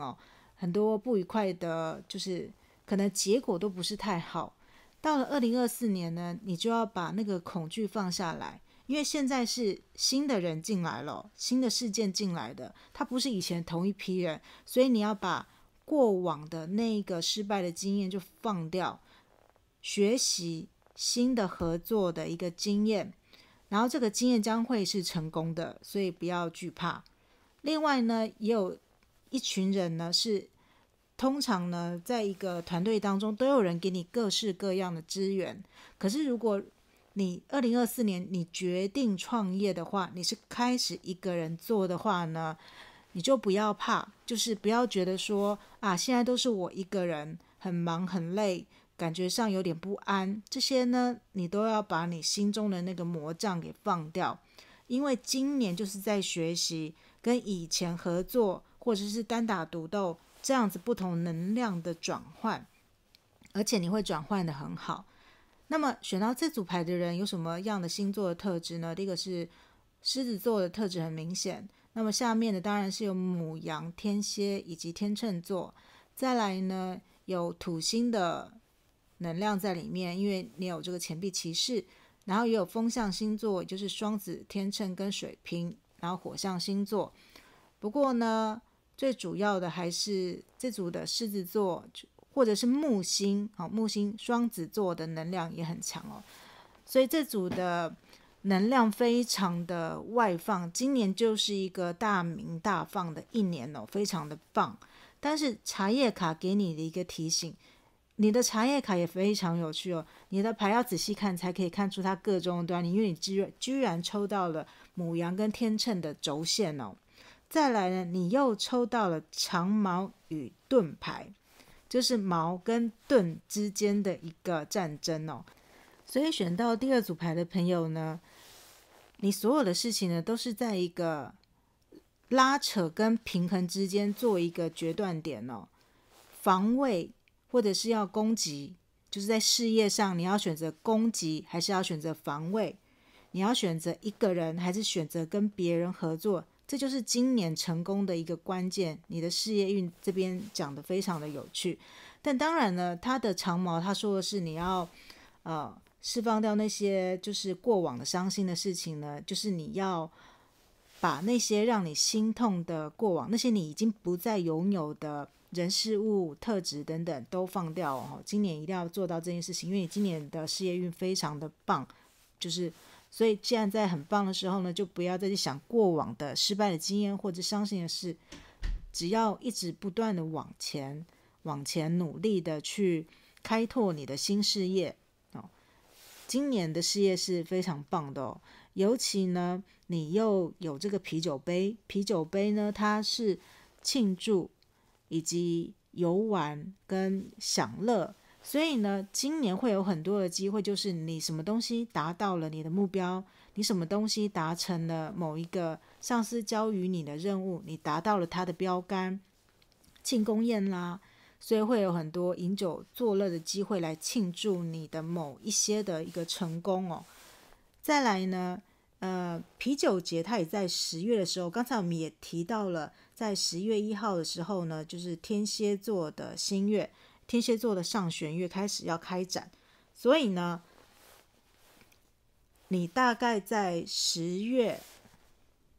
的时候，也就是天秤座日食的时候，因为你的天秤座的满月的月食在春天，然后天秤座的日食的新月在10月，再加上啤酒节的日期是在10月初，所以我看起来是你在春天开始进行的事项呢，在秋天就会有很大的收获，而且这个是很盛大的那种感觉，就像是在花园当中很多人举着酒杯，然后大肆的庆祝的那样子的感觉。而且如果你有带领一个 team， 在从这组牌当中呢，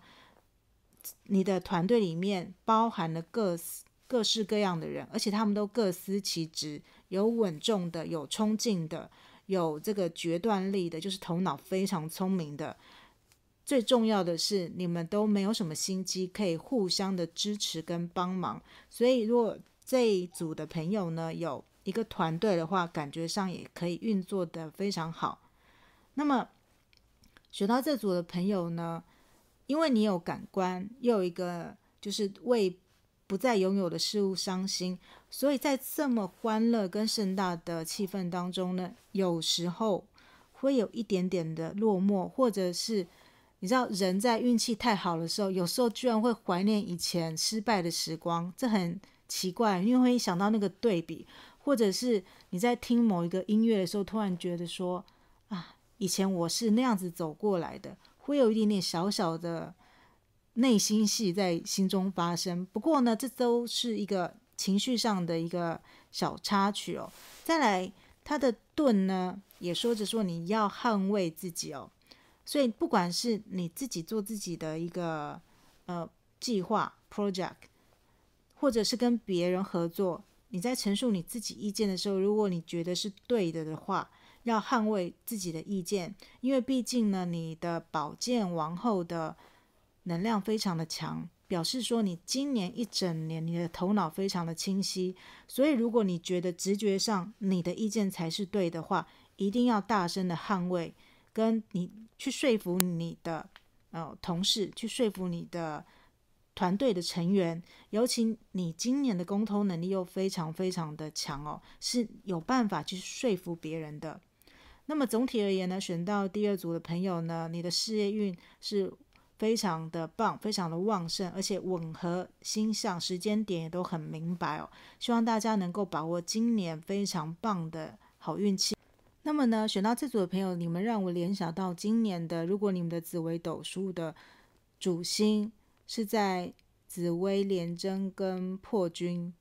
的话呢，更要把握住就是2024年的这个事业。那么呢，这就是选到第二组人的事业运的讲解，希望大家会喜欢。那么祝福大家，我们下个影片再见喽。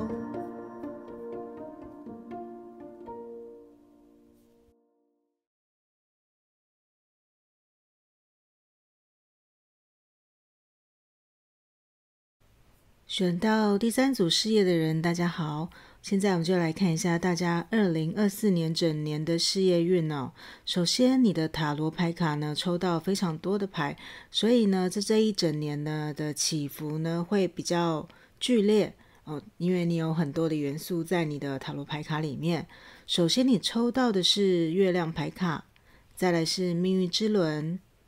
再来是力量牌，以及钱币5。接下来是圣杯4，以及宝剑骑士，再来是恶魔牌，最后一张牌则是权杖2。那么呢，你的2张的提点牌卡所抽到的是呢勇气以及想象力。那么月相牌卡抽到的3个时间点呢，你非常的特别哦，全部都抽到了新月。第一个呢是新月在天蝎座，再来是新月在射手座，以及新月在金牛座。那么呢，你的茶叶牌卡抽到了也比别人多，你抽到的又是时间了，9月、11月，再来是钱币以及狐狸。那么呢，选到这个事业第3组的朋友呢，在今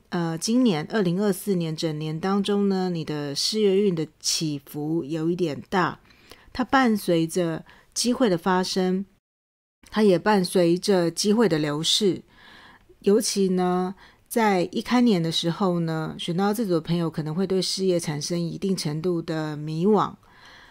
然后呢，命运之神可能会给你一个机会，让你思考看看会不会有别的出路。那么呢，与此同时呢，你也想要借由你的意志力，以及你对于事业的一个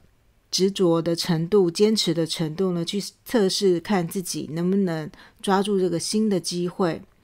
可是呢，不管是在旧有的机会，就是旧有的工作，或者是你本来想要兼职一个副业，在这两者当中呢，可能会觉得有点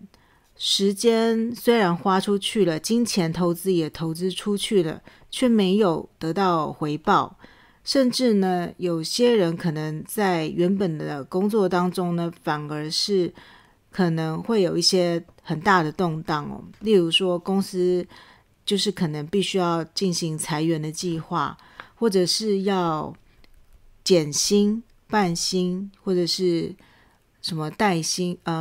无薪假，或者是无薪假等等呢，都有可能发生在这组当中。因为你中间的2张牌卡钱币5跟圣杯4，它所代表的是心情的消极跟外在环境的一种相对的剥夺感会非常的强烈。但是呢，选到这组人很有趣，就是一方面是有点自我怀疑，一方面环境也不太支持，但是在这几张比较负面的牌卡当中，又出现了几张非常正面的牌卡，就是你会时而振衰起弊，就是突然呢精力充沛，觉得说我一定可以做得到，但一方面呢有时候又不是那么积极，但是又突然会想说我一定要积极一点，拿回着这个剑呢，像宝剑骑士一样，想到了新的主意、新的计划、新的人生事业的方向，就赶快又再冲出去。但是与此同时呢，这个计划呢，可能又带着一点诱惑的力，例如说呢，它其实并不那么适合你，或者是说人家会给你一个合约，这个合约呢，可能会给你一个比较高的薪水，但虽然他的薪水比较高，可是他并不是善用你的长才，或者是他对你久远的发展呢，并没有很大的帮助。另外一个呢，他可能在道德上呢，有点和你原本的价值观有一些出入，就是说你在思索自己是不是要降低自己的道德观，或者是降低自己选择工作的或者事业的一个标准会和工作之间的负面联系会增强。可是呢，选到这组牌的朋友在2024年之后你可能会把你的眼光转向机会比较多的海外或者是外县市总之不是在你的家乡里面。所以选到第三组的朋友2024年的整年呢，会在一个起伏跌宕的氛围当中呢，有点跌跌撞撞的往前走去。而且呢，你的机会，因为你有命运之轮，又有权杖2，所以这个往海外发展的机会会非常的强烈再加上你有新月在射手座，所以第一个有可能会再继续进修，就是既然事业上呢环境跟心情上都不是很支持，所以就会想要追寻理想，再进修，找寻其他的机会，例如说去什么职训局，就是可能有一些进修的课程，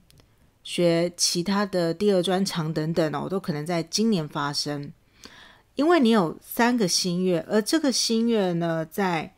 春天的时候有一次机会，就是在5月8号，然后再来是在11月1号跟12月1号。但是除此之外，你又抽到了9月跟11月，也就是说在春天的时候会有一次机会让你思考是不是要往那个路途去发展。再下来呢是秋天9、10、11、12月呢，对你来说会非常的重要，尤其是11月的这个机会呢会是最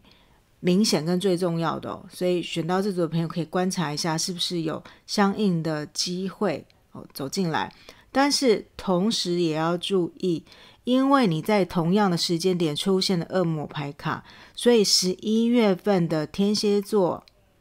的新月的一个工作机会，你可能也要思考看看，或者是说新进来的合约，不止那个工作机会可以是新的工作机会，或者是原本你待的公司里面新的企划、新的组成、签约的案子、新的客户上门。那么你就要思考看看，他除了赚钱之外，他会不会占用你太多的时间、太多的精力，把你绑一个很长的合约等等。那如果你绑一个很长的合约，你签约了，可是如果你之后发现你和那个团队的人其实并不合拍，你们之间呢就是行事作风如果不相同的话，会很痛苦，会很纠缠，可能会衍生出金钱或者是法律上的一些麻烦的。选到这组的朋友就要非常的清楚自己要的是什么，然后你要付出的义务跟代价是什么。那么尤其是你又抽到了新月在射手座，射手座是一个和法律事务很有相关联性的所以呢这方面就是一定要多多的注意。再来呢，新月在金牛座的这个机会呢，是可能是金钱上会给你带来一些丰沛的一些报酬，因为呢你有抽到了这个钱币。我觉得选到这组的朋友虽然在事业上可能会跌宕起伏，可是你的副业或者是投资，你的投资可能会赚到一些钱财因为你抽到了这个硬币，这个是钱呢会自动的走向你。所以选到这组牌的朋友，纵然在工作上的经历呢会非常的有两极化一个是心理，一个是外面的环境，可是钱对你来说似乎不是一个非常大的问题，因为你还是有不断的有进账进到你的口袋当中。那么选到这组牌的朋友呢，你的茶叶牌卡抽到了狐狸这张牌，它是说呢你要在你的工作当中，也就是在你的事业当中维持着什么诡计多端，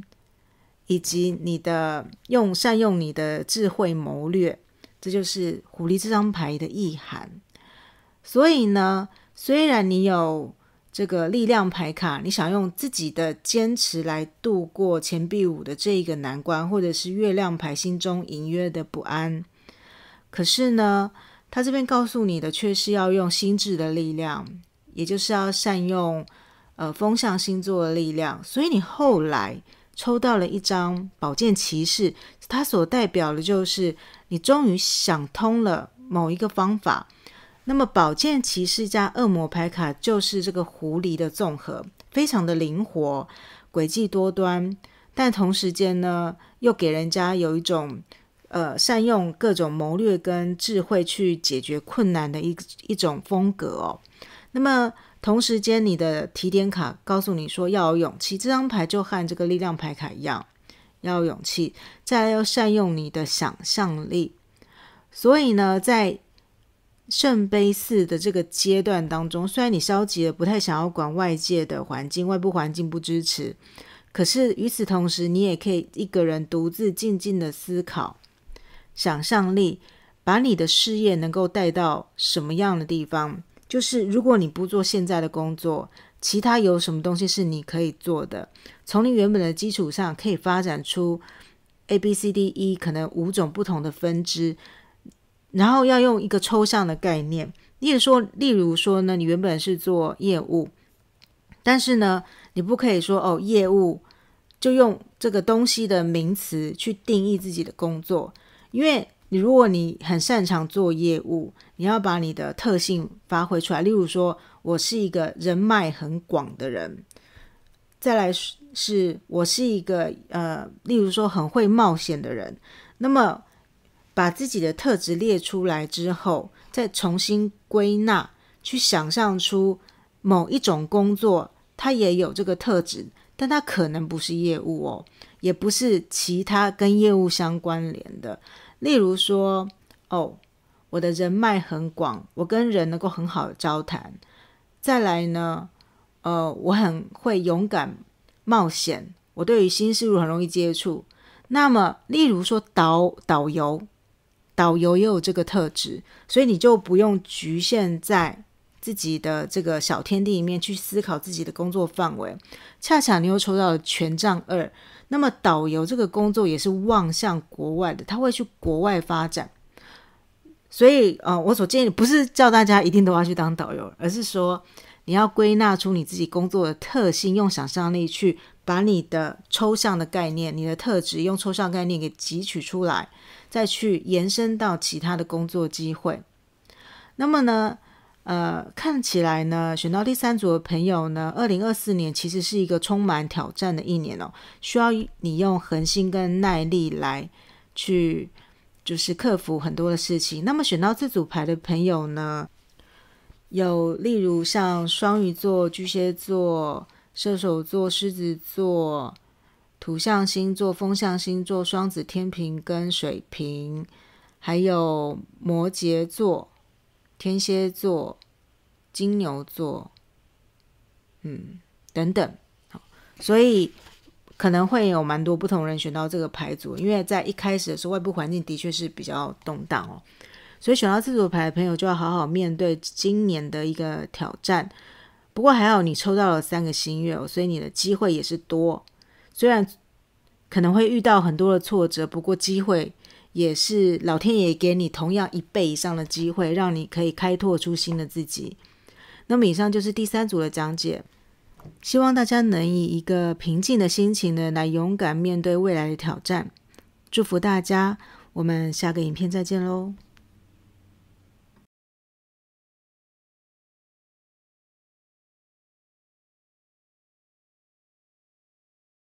选到金钱第1组的朋友大家好，那么我们就来看一下大家2024年整年的财运。首先塔罗牌卡大家抽到的是宝剑8，再来是圣杯国王，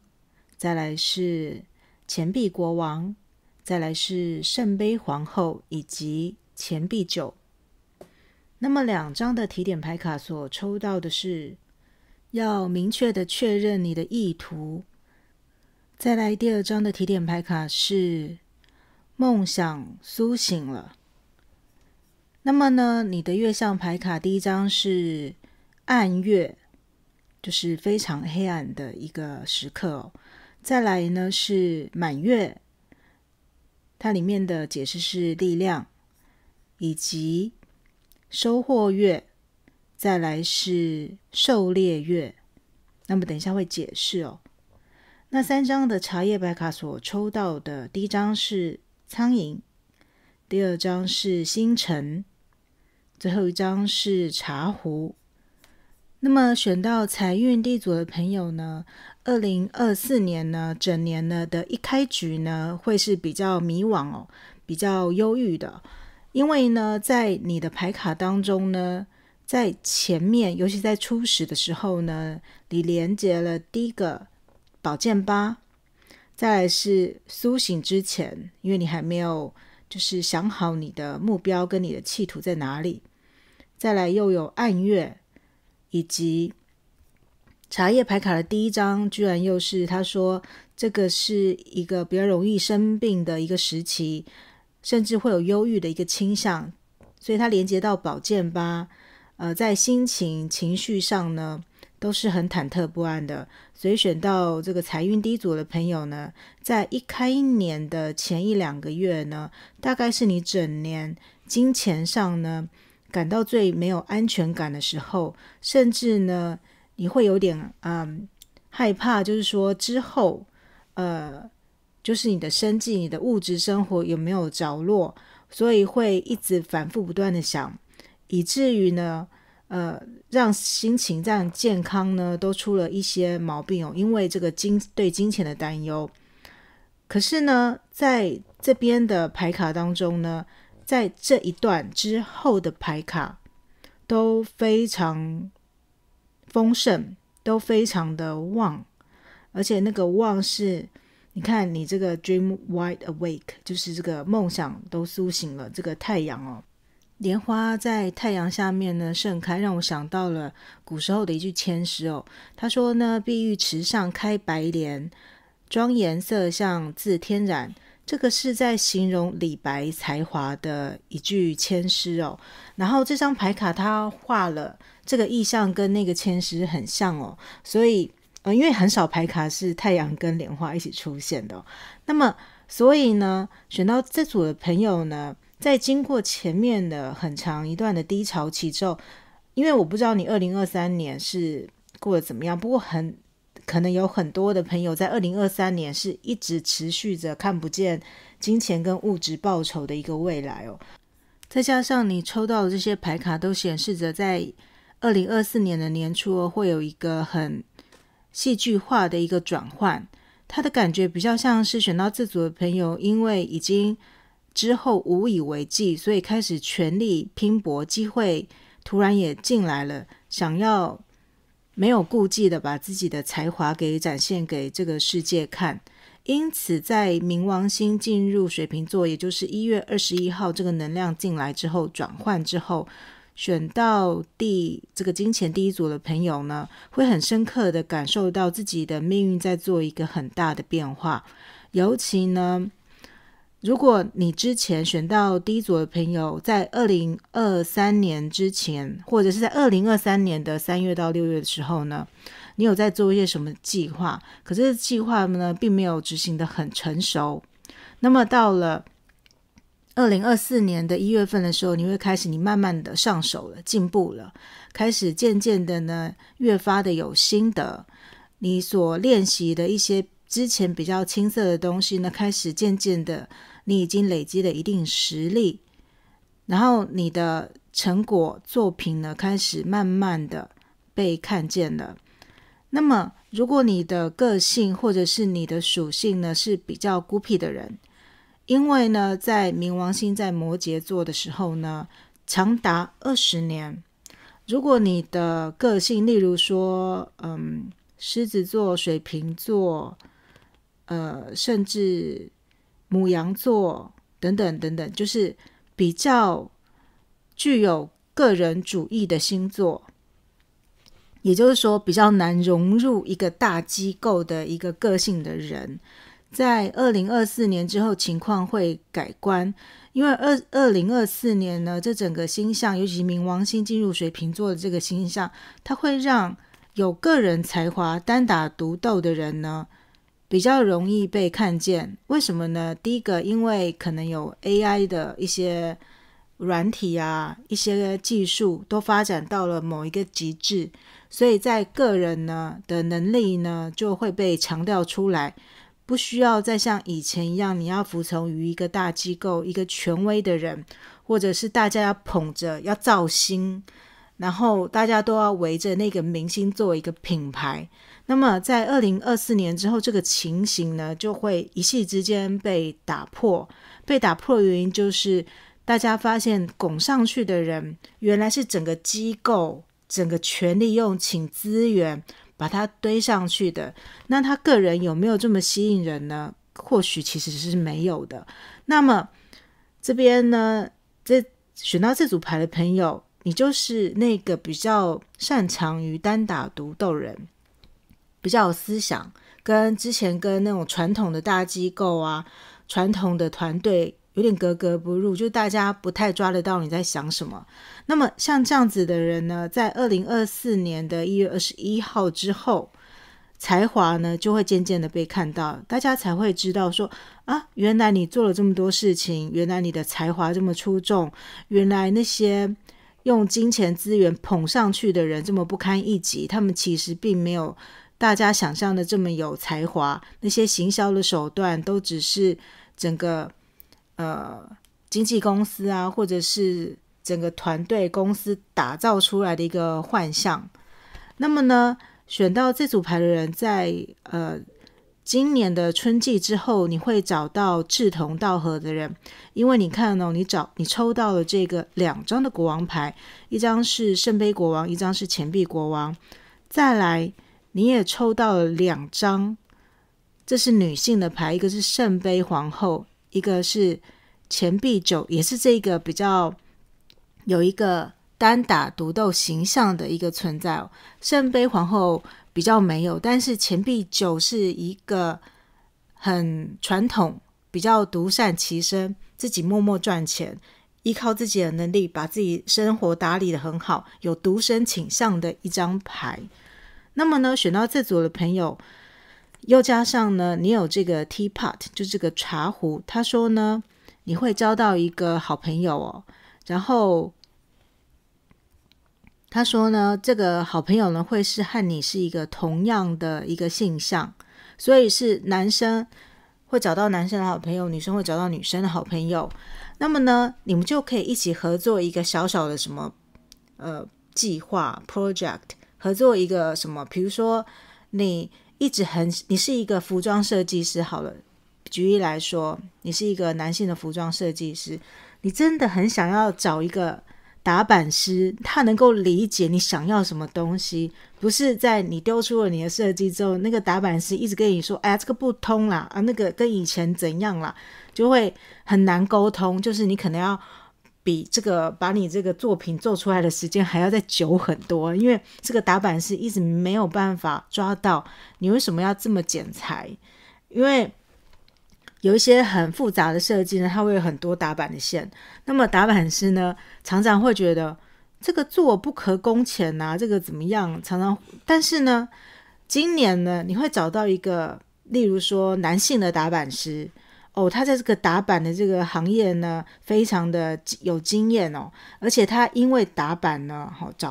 就是赚了很多钱，然后他也在想说啊，之前的东西都已经做到，都已经闭着眼都可以打版了，到底有什么新的东西，没想到你们2个呢遇到之后呢一拍即合，一个也想要就是做一些比较没有人做过的东西，另外一个想要把自己的这个浪漫的或者是比较前卫的比较没有人看过的一个设计把它做出来，这就是圣杯国王跟钱币国王的一个组合。尤其这个钱币国王这个打版师可能之前就已经接过好多这个设计师的案子，早就已经很有钱了，他甚至可以稍微的投资这个圣杯国王一下子。所以呢在2024年选到这组的朋友，你就会找到一个新的一个金钱的方向，就是你可以找到一个志同道合的人，2个合作无间，不会在那边一直吵说谁要工作比较多谁工作比较少，而是能够认知到自己的角色，把自己个人的能力发挥到极致而成就一件案子。那么女生也是如此哦，女生呢也会碰到了一个可能年龄上稍有一点点悬殊的哦，就是可能差个几岁的，不是同年的人哦，就是一方呢是比较实际的人，另外一方面是一个比较有经验感性然后懂得照顾大家的人，来合作一个什么就是案子。例如说呢基金会的执行长呢很善于跟大家沟通，照顾大家，联络别人，弄出新的一个照顾，比如说关怀老人的什么案子，但是呢在实际上就是在金钱的执行力方面很不足，这时候呢，钱币9这个女生呢，这个比较年轻新进的员工进到这个基金会来，就会帮她算，可能有会计背景或什么的，就可以帮她算，你这个虽然利益良善，可是呢你少了 A、B、C 的这个资源，那么在 A 跟 B 跟 C 我们可以找某某某来赞助，让这个基金会整个的运作非常的顺畅。所以选到这组牌的朋友呢，2024年其实基本上呢，你的金钱运势是越来越好的。从一开始的暗月，简直就是四顾茫茫无人顾这样子。你看一只兔子看着这个前方看起来有路但又没路，然后整个连月光这个光亮微小的光亮都被挡住了，根本前后左右都看不清楚的一个状态之下，突然这是一个突然的力量，突然到了满月呢，你就是把你自己的力量呢全部提取出来了，你成为一个力量的主宰者，从本来不知道往哪里去，然后变成了太阳一般的光亮，跟这个满月的一般光亮。所以选到这组牌的朋友呢，一定要好好把握2024年你的金钱运是靠你的才华跟就是小团队的合作到来的，它不是一个大团队的因为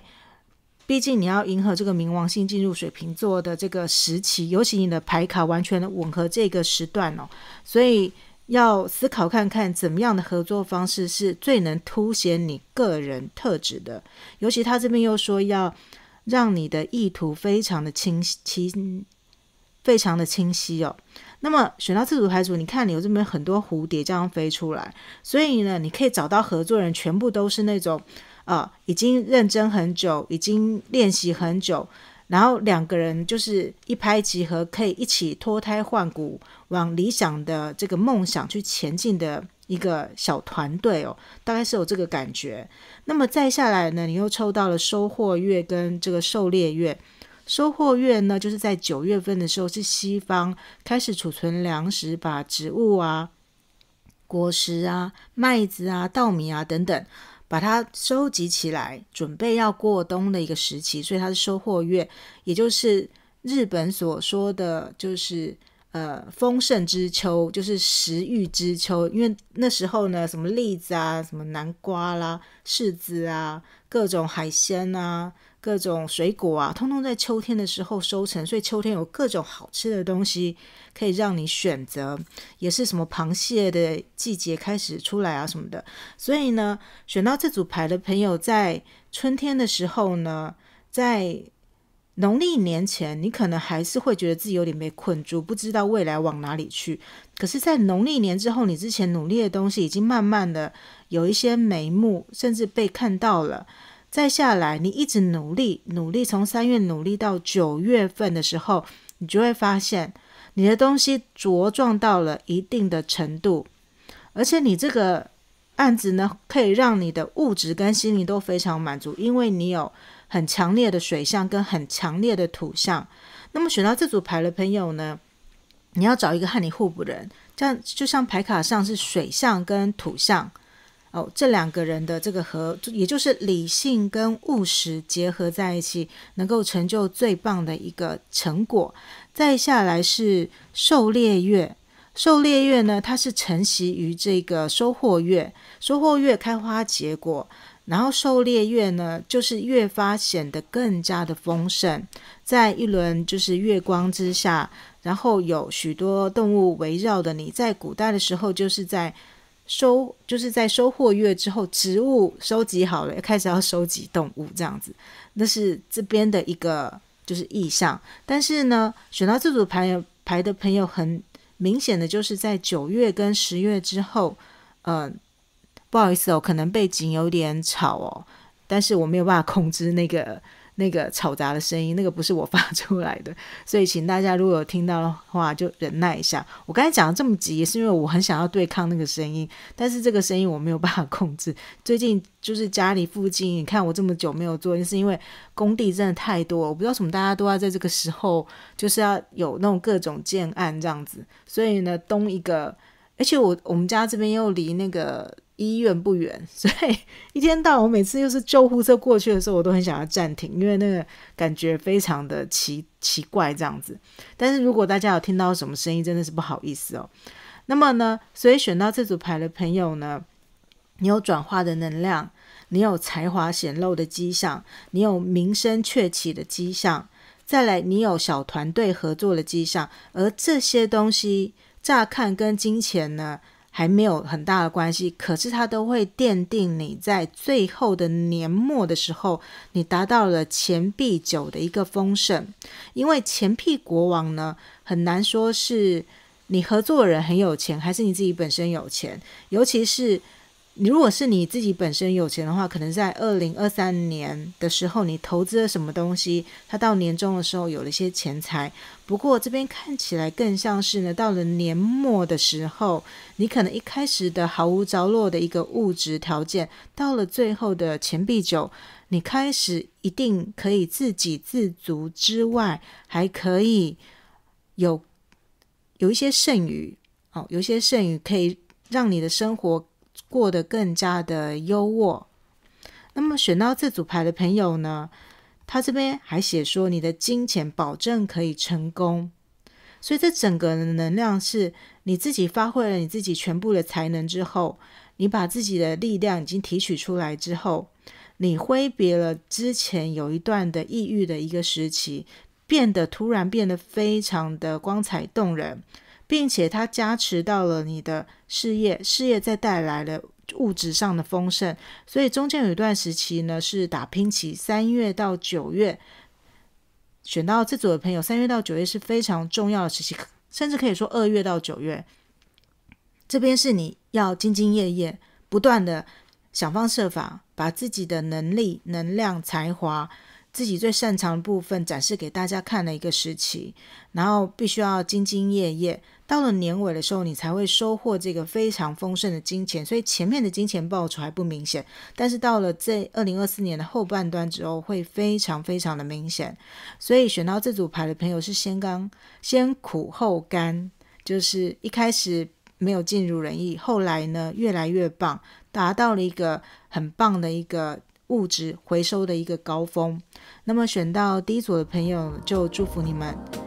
希望你们能够把握这个非常闪亮的时期哦。那么祝福大家，我们下个影片再见咯。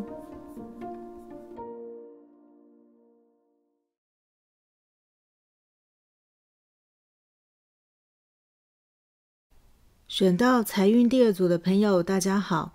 那么呢我们就来看一下大家2024年整年的财运。首先大家的塔罗牌卡所抽到的是第1张力量牌，第2张是宝剑国王，第3张是命运之轮，第4张是钱币5，第5张是权杖骑士，第6张是圣杯3。那么呢月相卡所抽到的是感恩，它是下弦月，再来是每一月的滋养，以及超级月亮，它是吸引力。那么呢2张提点牌卡所抽到的是第1张是建立信任，第2张是跳舞。那么3张的茶叶牌卡所抽到的是第1张是稻草堆，再来第2张是篮子，第3张是金钱的道路。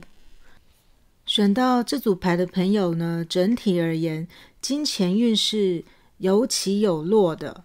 尤其呢你有这个力量牌跟宝剑国王，所以其实在这个基本的本体上呢，选到这组的朋友呢，在财务的管理上，你在理财方面是很有纪律的哦，而且也是知道是涓涓细流，要持之以恒的，例如存钱或投资，把小钱变成大钱。尤其宝剑国王呢，他是一个策略家，他会很精明的去计算他所拥有的东西，然后用什么策略可以让他的钱变多。但是呢有时候是人这里的情况就是刚好和人定胜天相反，就是有时候人在绵密的规划，在那个细密的规划，再细心的这个打理自己的钱财，有时候会抵御不了这个外部的环境，也就是命运的变化。例如说呢，家里突然有什么事情产生，你必须要花费一笔钱出去，而这个是例如说有一些生老病死的一些状态。那么呢，选到这组的朋友，就是你在之前2023年2024年之前，2023、2022之前这几年，其实你的财务是非常规律，而且非常有纪律。那么呢，你对待钱财也很专心跟小心翼翼。不过在2024年的时候，不管是就是大环境的崩坏，又或者是内部就是你自己本身，例如说婚丧喜庆这一类的东西，需要支出一笔你完全没有想过的大财。所以选到这组的朋友就是可是我已经感觉选到这组的朋友其实已经有一定的积蓄了，其实是不怕这种突如其来的发展。不过呢，因为你本身可能就很有纪律，所以当这个事情发生的时候，钱财还是会损失掉一些的时候，你可能就会有被剥夺感，就是不像往常一样，你就会觉得自己是循序渐进一直在进步的那种感觉。所以这种感觉可能在年中或什么时候，你会觉得说钱好像不是很够用，然后又或者是说突如其来的就是转换工作的中间呢，你会觉得好像都在花存款。那么呢，钱币五就是在说明这件事情，就是会有一个命运的事件呢，它会让你觉得钱不够用。但这个钱不够用呢，是你心里觉得你的钱不够用，但事实上呢应该没有钱就是它不是负的，它不是负分的。因为你后来2张接下来的是权杖骑士跟这个圣杯3，很显然选到这组的朋友，除了命运的事件之外，那种感觉就像是选到这组牌的朋友啊，你之前因为很刻苦，很守着自己定下了这个目标，一步一步往上，但是命运出现了一件事情，打乱了你的脚步之后呢，选到这组的朋友就有一种算了，没关系了，不想要守之前自己定下的规则了，就开始有点乱的步调。这个乱的步调有可能是说你冲动性的花费，就是你之前因为例如说好了股票市场突然呢来一个大回档什么之类的，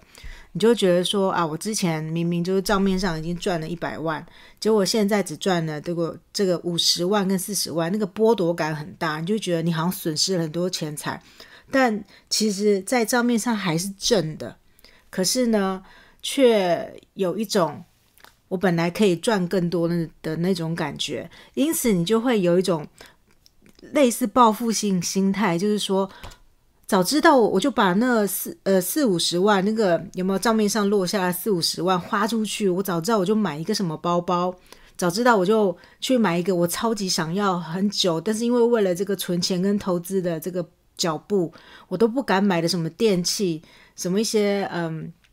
什么水波炉啊，或者是某一个什么高级的什么服饰包包鞋子之类的，或者是对男生来讲就是什么手表什么雪茄，就类似一些比较身外之物的一种物质你就会有一点报复性心态的，就是冲动性消费，或者是呢拿出去和朋友就是吃喝玩乐，就是或者是拿出国玩乐花掉。所以这一整年呢是从一个本来是很有耐心的一个人，感觉上有一点因为这个命运的这个稍微的有点这个打击，变成今朝有酒今朝醉的那种类型所以选到这组牌的朋友呢，要怎么样预防就是突然这种大转变呢？就是第一个呢，就是要心怀感激，因为你的月相牌卡它所抽到的是呢，第一个下弦月，再来是眉月以及超级月亮。所以呢，你的钱财在今年的部分呢，会有一种时多时少的感觉，它是有在变化的，它不是一直慢慢的成长，或者是它也不是什么一夕之间都没有了往下，也不是，就是你的收入跟你的金流出去这件事情，今年会变得比较不稳定，因为它不在一个就是每一月跟下旬月是变少，然后每一月呢它是刚开始又要就是往上增长，然后超级满月呢则是你的金钱在一个很丰盛的状态。但是因为你3种不同的月相，就表示说你今年的金钱的你必须要习惯于你今年它不是一个很平静无波，或者说逐步增长，不是，你必须了解到生命当中有时候就是会有突如其来的事件发生，必须要把钱支出。但是呢，只要你坚持的态度是第一个，你感激，比如说刚才举的这个股票的这个例子就是即便他账面上本来赚100万，后来变赚50万，但是你还是赚的，这时候他心怀感激，赶快呢看用什么方法呢，把这个50万呢，要不再变多，要不就是持盈保泰，就是让他可以安心落袋这样子。再来呢，要记得滋养你自己，就是不要因为一时的就是金钱的回落让自己变得很沮丧，因为钱币5这个状态是觉得极度匮乏，会很不开心，没有到忧郁的状况，但是会觉得幸运之神为什么都不眷顾我，会有一点这个怨天尤人的状态因为钱币5的牌意当中，就是其实窗子里面是温暖的，是亮的，他们可以去敲门，因为在国外的一些就节庆当中的故事当中，只要你在这个欢喜的日子，就比如说例如圣诞节什么的，你去敲别人的门，跟他们说可不可以有一些食物，其实大家都是愿意给的因为在这样子重要的家庭团聚的节日当中呢，大家都会发挥很大的一个同理心，所以选到这组牌的朋友呢，最重要的是要滋养自己的这个情绪跟心理，看着自己所拥有的东西。你看这个牌卡上的人呢，他其实还拥有非常多的物质在他的身边，他所拥有的存款或者是能够变化成为物质的这个金钱是非常多的所以选到这组牌的朋友就是要心怀感激，在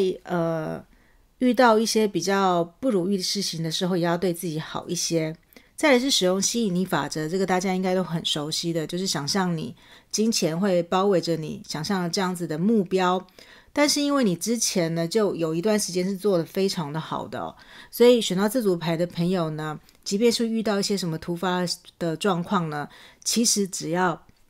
赶快再站稳脚步，再梳理一下，应该可以马上回到你原本的就是节奏。虽然可能会因为某一些事件导致自己后来就是花费过度，就是因为你这个权杖骑士毕竟是一张非常冲动的牌它真的是会为了这个华贵就是华美的东西呢，就是豪值千金出去，所以要避免自己堕入后来的后悔当中呢，就是要先冷静一下。再来呢，2张提点牌卡是先说这张跳舞它非常漂亮，它产生了这个金色的光芒，所以选到这组牌的朋友呢，可以建议就是在理财在管理金钱的之余呢，可以多运动多舒展身心，不要过度的把这个心力放在这个金钱的盈亏当中，就像是月相的盈亏一样，因为呢你可能账面上起起伏伏，你会跟着它起起伏伏，你看着你的存部的起起伏伏，你会非常的焦虑。所以呢这边的提点就是要多花时间照顾自己的身体，然后多花时间在运动自己的身体，让自己的身体保持一个很健康的一个状态。再来呢，跳舞它也是一个动态的过程，所以它指向金钱的话，选到这组牌的朋友就是它还是一个动态的，今年的金钱状态是非常的活络的活泼的，有高有低的所以这是一个无可避免的状态。但是呢另外一个他又说你要和金钱之间建立一个信建立一个信任的一个态度哦。例如说呢，前面是一只蝴蝶，蝴蝶是个转化，它是一个重生，所以即便这组牌的朋友呢，遇到一些不可预测的事件呢，要记得你是有一个马上站起来的力量，你要和金钱之间建立一个信任的关系。这种信任的关系就是即便是钱花出去了，你也会觉得它一定会再回到你的身边。即便呢现在是一个钱比较干涸的一个状态，但是它会马上被就是新的钱财金流流进来给注满。尤其呢你这个建立信任跟这个舞蹈之间呢，就是一张是暗的，一张是非常的亮的，感觉上有很多这个金钱洒落在你的身边哦。所以选到这组牌的朋友呢，就像是前面真的讲的，就是今年一定要习惯起落的状态，保持平常心，就是不要因为这个起跟落而造成过多的心情上的起跟落。那么呢，还有3张茶叶牌卡所抽到是第一个是稻草堆，他说呢，这是一个业力的状态咯，你会收获呢你原本栽种的东西哦，所以它是稻草堆。所以这张牌和命运之轮合起来看，它就是有一种命运之神在审判的意味在里面哦。你所栽种的，我认为这个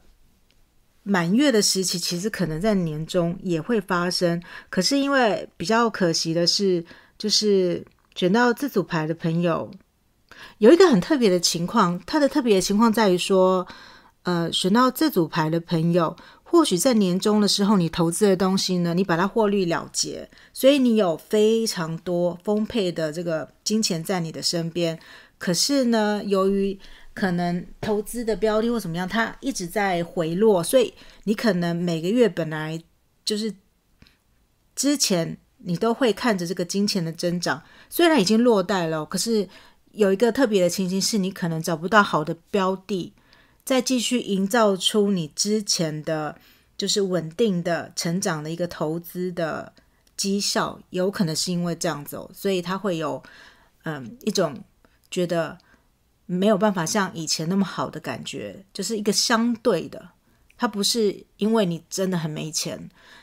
而是一个相对的感觉在里面哦。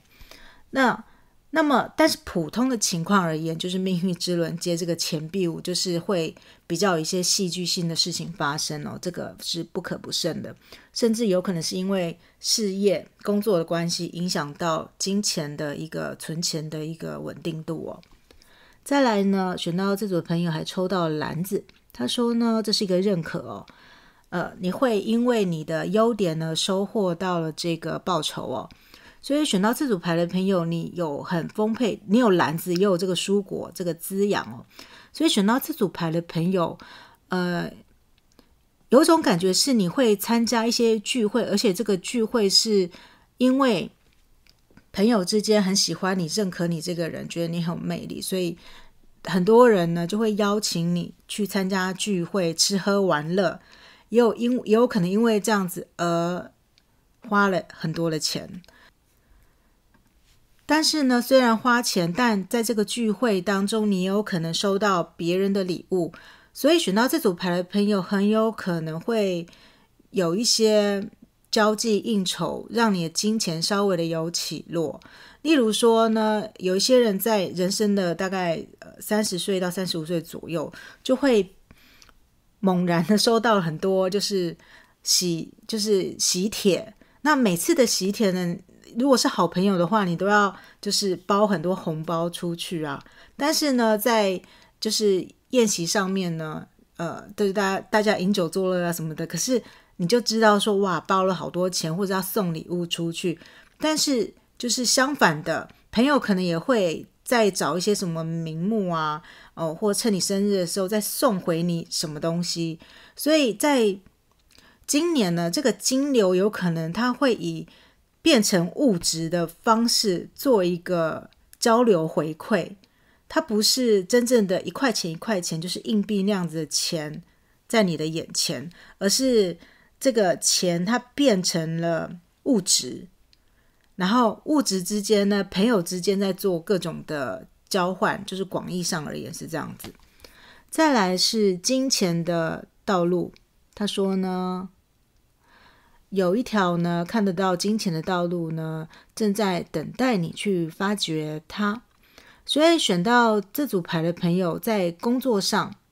或者是刚开始学习理财的朋友呢，可能会发现新的创业机会啦，新的理财标的啦，新的投资方法，新的赚钱方法等等，都需要这组牌的朋友呢冷静的思考，发挥这个宝剑国王的力量，去找寻到很聪明的找寻到这条道路。而且这条道路，因为他在这个建立信任跟这个跳舞的下面选到这组牌的朋友，我觉得这条金钱的道路呢，真的是分成两种，一种是当然是很正向的，另外一种是很有暗财，就是它也有可能是牵涉比较游走于灰色地带的，就是看大家的取决，这种感觉有点明显就是它分成就是正职跟兼职，但这个兼职呢，有可能例如说是暗中进行的，例如说直销或者是夜晚的工作，就是晚上再多一份兼职之类的，就是有这种感觉，或者是甚至说兼职跑外送啊什么的，所以就是有正财跟暗财，然后他工作的属性就是白天跟晚上，就是它有一个强烈的属性另外一个是道德上也是，就是你可能做着一份很体面的工作，但是你暗中又做着一个比较灰色地带的工作，也有这个情形在里面所以选到这组牌的朋友呢，就是要习惯于今年的这个钱财的起跟落，有非常猛爆性的发展，但是也有非常戏剧化的事件，所以就是要以平常心来面对这个曲线的起落这样子。所以选到第二组的朋友，以上就是2024年整年财运的讲解，那么祝福大家了，我们下个影片再见咯。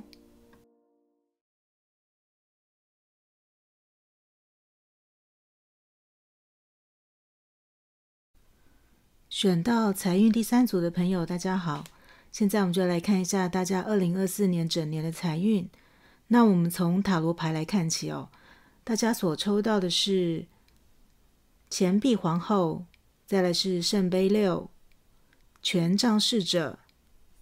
权杖七、审判牌以及权杖五。再来3张的月相卡所抽到的，第一张是月之女皇，她是主权。再来是眉月，它是成长。再来是上弦月，它的意思是观察评估。那么2张提点牌卡所抽到的是要使用你的力量。再来是点燃爱火。那么4张茶叶牌卡你多抽到1张，第一张是月亮，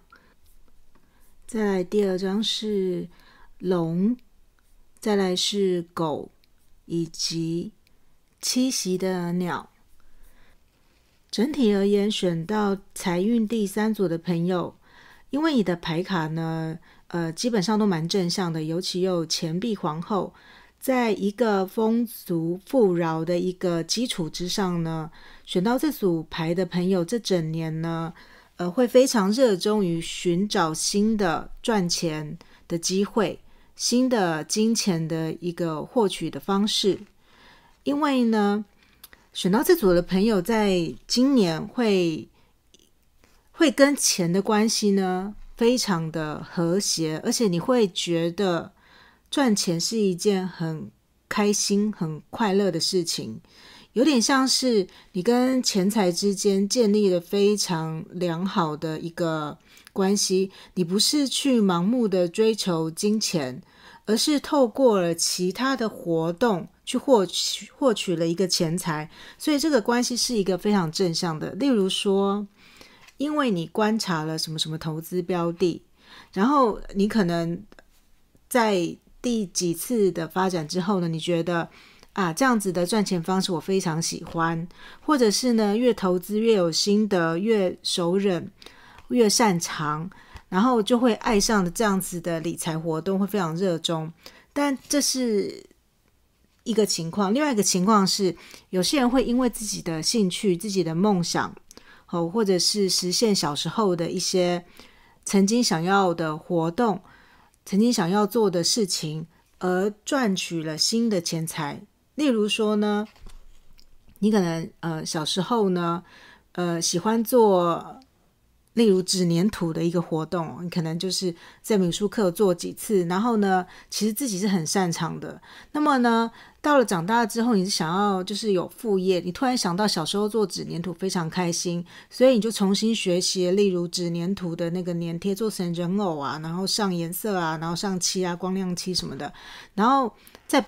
由上网的再把它卖出去。在这个过程当中，你获得了无比的满足，而这个金钱呢是附加所得来的东西，但是因为你有这个回报，而且这个回报非常明确，反而让你觉得这样子不断的重复的创作赚钱，创作赚钱是一件让你非常开心的事情。所以呢选到这组的朋友呢，基本上钱财是非常好的，而且不太用担心，因为你又抽到了主权，又抽到了要运用你的力量，然后你有皇后牌，基本上选到这组牌的朋友2024年整年的钱财运都是一直在成长的，而且这个钱财是你可以控制，我想要赚多就会更多，而且你感觉一切都在自己的掌握当中，你不会有就是下个月的钱会不会变少，会不会怎么样，是由别人来决定的，而是所有的东西你都可以自己决定。我刚才举了例如说就创作嘛，你创作了一首歌，然后你把它卖出去，然后你可能签约了，他可能会要你要创作出10首歌，每首歌给你多少钱，然后就意味着说呢，这个才华是在自己身上，能力是在自己身上，所以我创作了1条歌就有多少钱，2条就有多少钱，这种感觉就会很快乐。你就知道我因为已经签约了，所以这个不会没有着落，不会说创作出来找不到买家，不会有这个事情。所以选择到这个的朋友呢，就可以非常清楚的知道说自己跟金钱在金钱上会有很大的一个报酬。那么在赚钱的类别当中呢，选到这组牌的朋友呢，很有可能是自己去开拓出新的赚钱方式，而且是自己赚，不是和别人一起，因为权杖7是一个人捍卫自己有的东西，而且在小王子这个牌组当中呢，他更明显的是一个人拥有了一个领地，然后一片天空，他可能只有几棵树，但全部都是自己的东西。而火车跟这个评估这张牌，一张是天空的，一张是陆地上的运输，2张都是有交通的感觉，所以选到这组牌的朋友也有可能是可以出差或者是海外异乡获取新的钱财的一个道路。一个呢是要从小时候，然后比较或者是说你把小时候就是或者是仓库当中有什么东西，就像是电视节目中从仓库挖出了什么宝物，然后你可以把它卖到二手市场。现在呢很多人比如说收旧的电器，收旧的相机，收旧的什么不管什么东西都有古董商很爱收各式各样的东西。所以选到这组的朋友有可能从小时候的才能，小时候的兴趣，说是家里已经用了很久，然后不用的一些古物呢，都可能会赚取新的钱财，都有新的一个路径。再来是你自己去开拓，这个开拓呢是有距离的，就是你可能去外县市、国外等等，而且很大部分是一个人的一个赚钱方式是自己默默的赚，所以他当然也有股票投资、基金、理财的方面的一些活动也包含在这组牌里面哦。那么而且这个成长是很可观，你看一个人从一个地球上，就像是这算是两组不同的牌哦。你看小王子本来在一个比较荒芜的一个星球上，但是到了月相牌卡呢，明明是不同的牌卡，它的意象却一模一样哦。它却在星球当中长出了非常高大的树，非常茂盛，非常巨大的一棵，感觉上你的那个理财的树会开花结果。那么呢，在这整个过程当中，选到这组牌的朋友会非常热衷找寻新的机会，所以你会一直在看标的，在看新的有没有哪一个公司，有没有哪一个什么东西是值得你投入的，或者是朋友可能开始创业，你就会开始评估就是不是一起，然后是不是投资它等等。再来我们来看到你的审判牌，这张审判牌呢比较特别一点哦，因为呢在这个故事当中你就是那个小王子嘛，那你抱着一个狐狸，所以感觉上选到这组牌组的朋友，因为它浮在一个天空当中，我感觉在今年你的财运会因为财富的增长得到了这个家人朋友群体之间的一个推崇，就是他们觉得你终于就是独当一面，然后非常的能够赚很多钱，然后在这个社会当中取得了某一个程度的一个成就，所以很多人是仰望着你，羡慕你。然后即便是这个戴着皇冠的这个妇人哦，他有可能呢是这个家族里面哦，很像是这种感觉，就是如果他是本来家里面比较会赚钱的那个人呢，他甚至要把皇冠都拱手要让给你，就是他其实本来是家里面最会赚钱的那个人，会拥有最多资产的那个人，可是如今呢，这个皇冠要让贤让给各位了，让给就是第三组的朋友，因为你已经寻求到自己这个财富的机会，而得到了家族群体之间的一个认可。所以在审判牌中，就是你得到最终在2024年金流的一个结果，是一个大家所认可的一个成绩。可是呢，因为你已经被大家看到了，尤其呢你手上又有一只很可爱的狐狸，就有点像是说你手上握有了一笔很丰盛的资产，接下来却是权杖五，表示怎么呢？表示呢还是要小心一些，会用甜言蜜语来让你要把钱交出来的，就是类似说你有这么多钱啊，你要不要投资我什么啊？那种你看这一条蛇，就是那个邪恶的蛇，它是会侵蚀你的这个根基的哦，所以要跟它战斗，而且要跟这些莫名其妙啊，可能诈骗集团啊什么什么的，要跟他们就是周旋，因为你的成绩是已经被大家看到了。那有一些人其实是不怀好意的，或者是他们真的很急需金钱的一个挹注，所以选到这组牌组的朋友就要非常小心，在赚到丰盛的钱财，就是资产就是增长到非常大的一部分的时候，要小心周围嫉妒羡慕，或者是说想要分一杯羹的人，这点要非常小心。而且那个分一杯羹是有时候不是直接来跟你讲，是他会设一个什么小小的圈套，想要争夺你身上有的东西哦。所以选到这组牌的朋友，如果是合伙的话，要非常的小心，因为你之前几个非常开心的牌组当中并没有很多合伙的迹象，可是到了最后2张牌组呢，却有就是其他人就是出现，很多人出现，那你不知道他们有没有各怀心机，各怀鬼胎。所以如果你是跟别人合作做生意，合伙等等，都要小心那个合约，那个白纸黑字一定要记下来，然后电脑存一个附件，然后纸本存，就是你要存好，都收集好，然后这边要比较小心一点。不过基本上2024年是一个你夺回这个金钱主控权的一年，而且是非常有力量的，你知道怎么样去和金钱建立良好的关系。那么呢，我们来看一下你的茶叶牌卡，他说你的生活当中会有一个改变，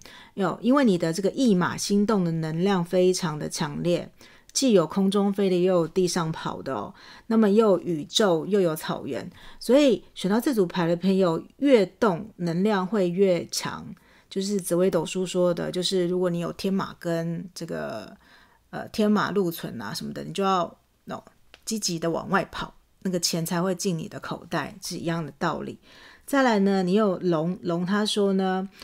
要小心自我的一个欺骗哦，所以你有评估这张牌哦，就是所有的事情你都要先看清楚，不管是别人画大饼给你，这张牌就印证了权杖五刚才讲的事情。别人画大饼给你的时候，你的脑中不要运作的太厉害，觉得说哇，对，这个在1年之后一定可以再赚什么20%、30%、40%，所以你要有非常大的警觉心，就是这个产业投资报酬率基本上是多少，是绝对不可能超过太多了，因为现在资讯太发达了，其实赚钱的机会是很平坦的。如果什么东西有什么暴利的话，你要先想想看为什么会落到你的手中哦。所以在签约的这些方面一定要特别小心哦。再来是狗，他说呢，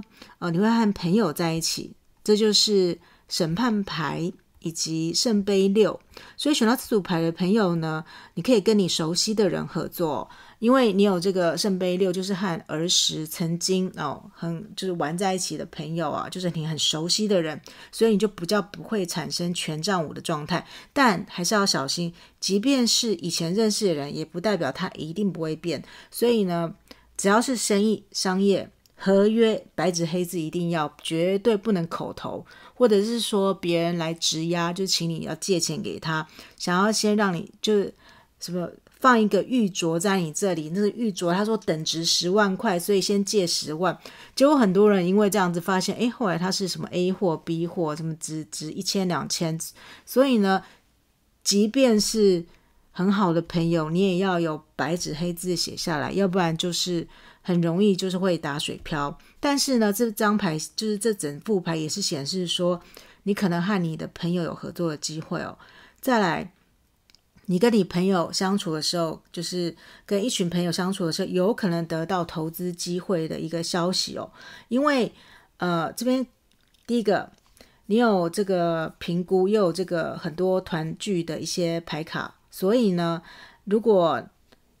狗又是代表忠诚的哦，所以它是一个比较正向的牌。你跟别人跟好兄，就是你的可能小时候啊，大学同学啊，什么难兄难弟啊，那些什么哥们们啊，什么手帕交，吃饭的时候是有可能得到新的理财的一个机会哦，这点要把握。再来，鸟也是指这件事情，这栖息的鸟它是指说呢，你在等待一个消息，你在等待包裹或者是信件，它就是说呢，因为你在评估这个理财呢有没有新的方式，所以呢很长时候你是需要收集资讯的，收集资讯呢是需要时间跟等待的哦，所以有可能呢很多人例如说股票你在等什么时机买，例如说财报出来，所以很多选择这组的人很可能有在投资这些东西哦，所以你会等财报的出现，你会等说这个人董事会换了什么人，这个老板换了，总经理换了，就是有一些消息它会影响你评估要不要进场或者是投资或者是理财的一个时机点。所以选到这组牌的朋友，如果资讯觉得还不够明朗还不够多的话，就是要停下来，因为权杖7它是一个有坚持的意味在里面哦。而这个权杖侍者他也是，你看他等待火车停下来，他才跳上火车往前出发，所以前面等待的一段时间呢，是一个你必须要抓准什么时候资料才会全部收集好。那么另外一个呢，我刚才看到了，因为你有权杖的这个侍者，选到这组牌的朋友确实是可以靠自己的才华跟能力来做，又或者是业务方面的来做一个竞才，然后是会有很不错的一个成果。那么选到这副牌的组的朋友，因为你的开局已经是钱币皇后了，它已经是非常繁荣，然后拥有自己很多的物质丰沛又很优雅的一张很棒的一张牌，然后又有这个主权的月亮牌卡，就是这副月亮牌卡当中最强的一张主权的一张牌是皇后哦，所以选到这组牌组，其实2024整年份的运势，金钱运势是非常的好的哦，只是会赚腰会守，有一点小小的就是提醒大家，权杖5这张牌还是在所有的牌卡当中出现，而且是出现在最后，所以大家要小心，就是在旺的时候呢，要不然就是借别人钱的时候，你就要预设那个钱就是回不来了。所以权杖5它是有一个这样子的小小的减损在里面，不过它是不妨碍整年份非常棒的一个金钱的运气哦。所以选到这组的朋友呢，今天的讲解就到这边，希望你们今年都可以收获满满，祝福大家，我们下个影片再见咯。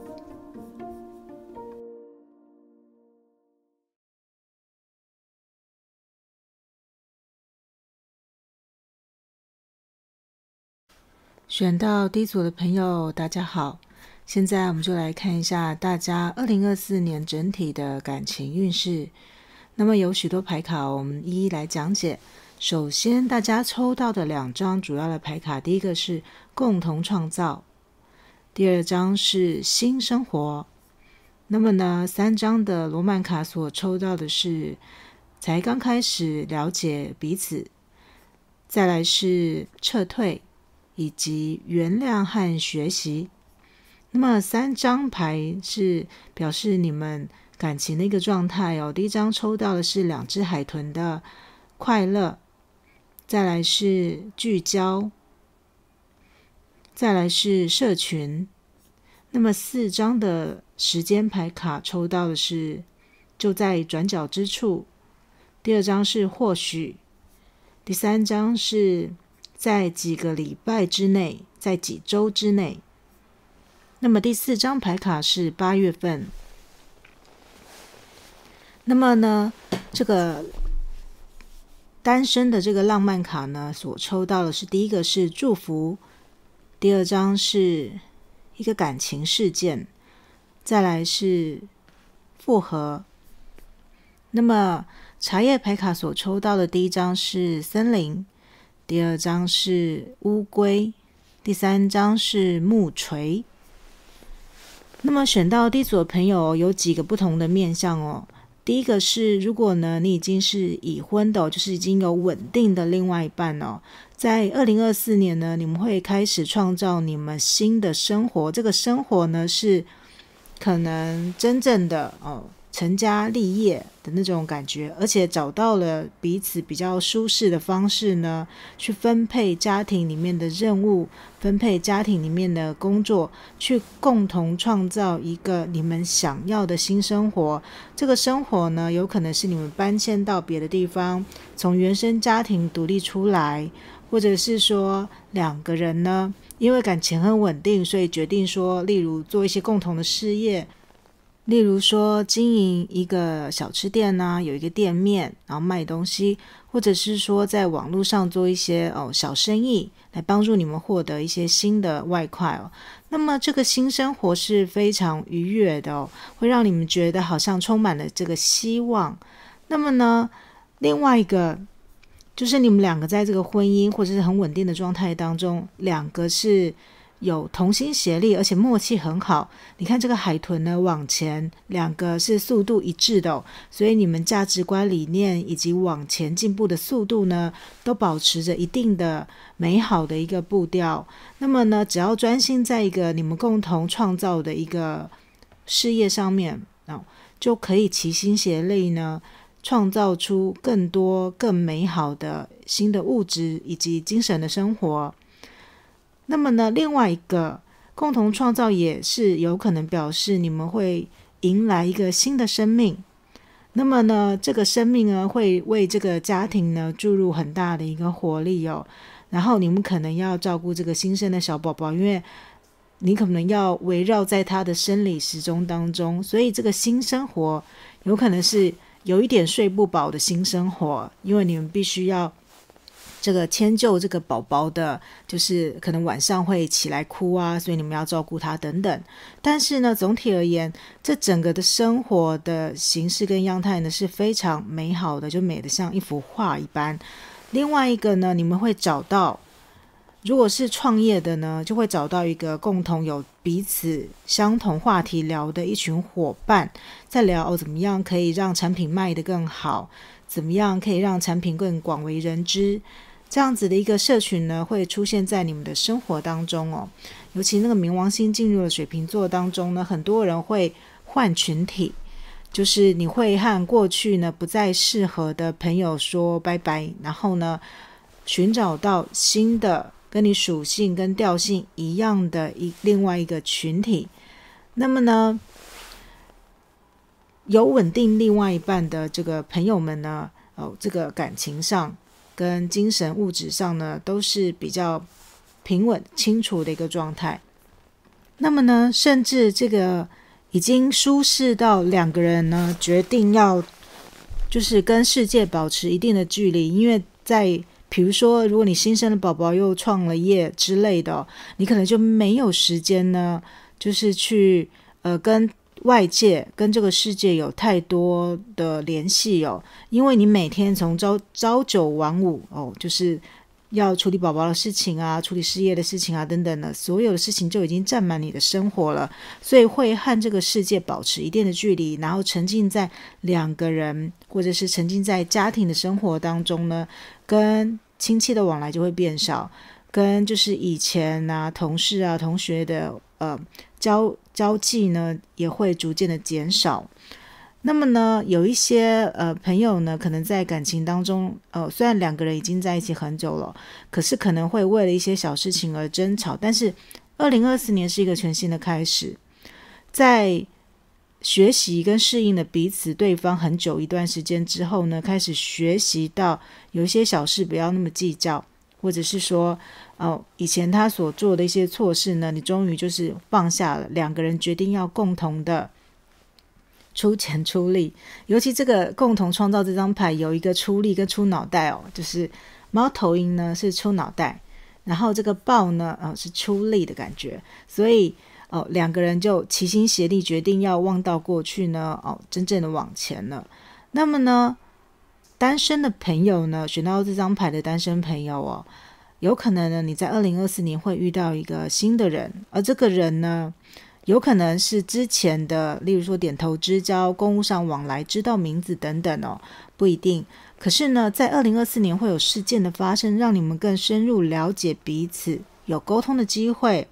有聊心事的机会。譬如说呢，以学生而言，有可能呢你进到了这个学校之后呢你大概知道某一个人是你的类型，其实你很想要接近他，可是呢没有机会，因为可能你们分在不同的班级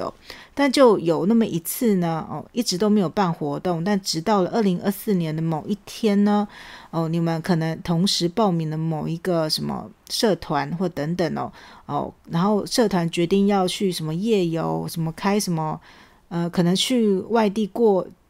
就是去玩，然后呢会过夜一晚。那在这个过夜的时候，你们就突然呢在围在萤火旁边，就有一个机会可以真正的了解彼此大概是像这样子的感觉。那么呢，选到这组的朋友，如果是单身的话，在2024年是很有可能可以找到可以一起共同分享生活的另外一半，而且呢，这个你们找到彼此的这件事情是有一方会主动的攻势，会很强烈，有可能是对方，有可能是你看你们的星座。因为呢共同创造这张牌呢有这只豹，但是在另外一副牌卡呢，它有一个聚焦在一个豹，然后有个山峰在它的后面，在这个雪景当中，所以它有可能出现在这个冬季或者是在2024年的一开年，或者是2024年的年尾的时候呢选到这组牌人有可能会猛烈的追求别人，或别人会猛烈的追求你，因为豹是一个行动力非常快速的，这有可能是一见钟情，要看你的个性如果你的个性是比较被动的那一方，就是所以你就会是那只猫头鹰在那边等着，然后是比较喜欢沉浸在自己的世界然后思考的一个人。可是你会碰到了另外一个人呢，是充满了行动力他不会让你有时间去思考他会猛烈的追求你，然后盯着那个你就是那个目标，他盯着那个山峰要跑上去呢，要征服这座山的那个感觉。所以呢，遇到这么行动强烈的人呢选到这组的朋友就有可能会陷入了热恋当中再加上后面之上接着的牌是社群，然后他的彩虹洒下来了，有可能这个人会带领你进入了另外一个社交的层级，是一个让你觉得比较快乐的一个地方因为选到这组牌的朋友，这种感觉上单身的朋友呢，有可能以往就是比较被动的所以呢这个世界就局限在某个地方不过这个人的出现会带你探索这个世界，所以他最后所创造出的也是一个新的生活，和你原本呢自己一个人独处时间比较多的生活是截然不同的很多事情就变成说你们两个要一起去做，旅游也会变成两个人，所有的事情呢就和你以往的经验就会完全的不一样，而且这一段呢是一个很保护对方的一段恋情不然不会有撤退，就是两个人呢会有一段时间呢是非常的眼中只有彼此的一段恋爱那么选到这组牌的朋友呢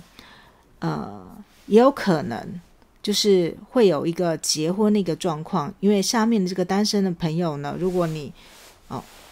单身了很久，你会遇到这个恋情是很有可能进入婚姻的因为在祝福的这张牌当中呢，它就是一个天使祝福你走进了一个婚姻的一个状态，所以呢选到这组牌的朋友在2024年呢是有天使看顾着的而且你的恋爱的命运呢已经由这个星辰呢照耀在你的这个恋爱的路途之上，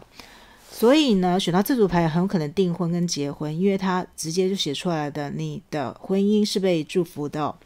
再来呢也有可能经历不止一段的这个选择的机会，因为你会有不同的恋爱事件发生，所以呢你可能会有一点疑惑就是有不同的机会到底要和哪一个人比较适合你然后也会出现秘密的爱慕你的人但是这个人呢能不能走得长久呢，要靠这个发生的事件来判断再来呢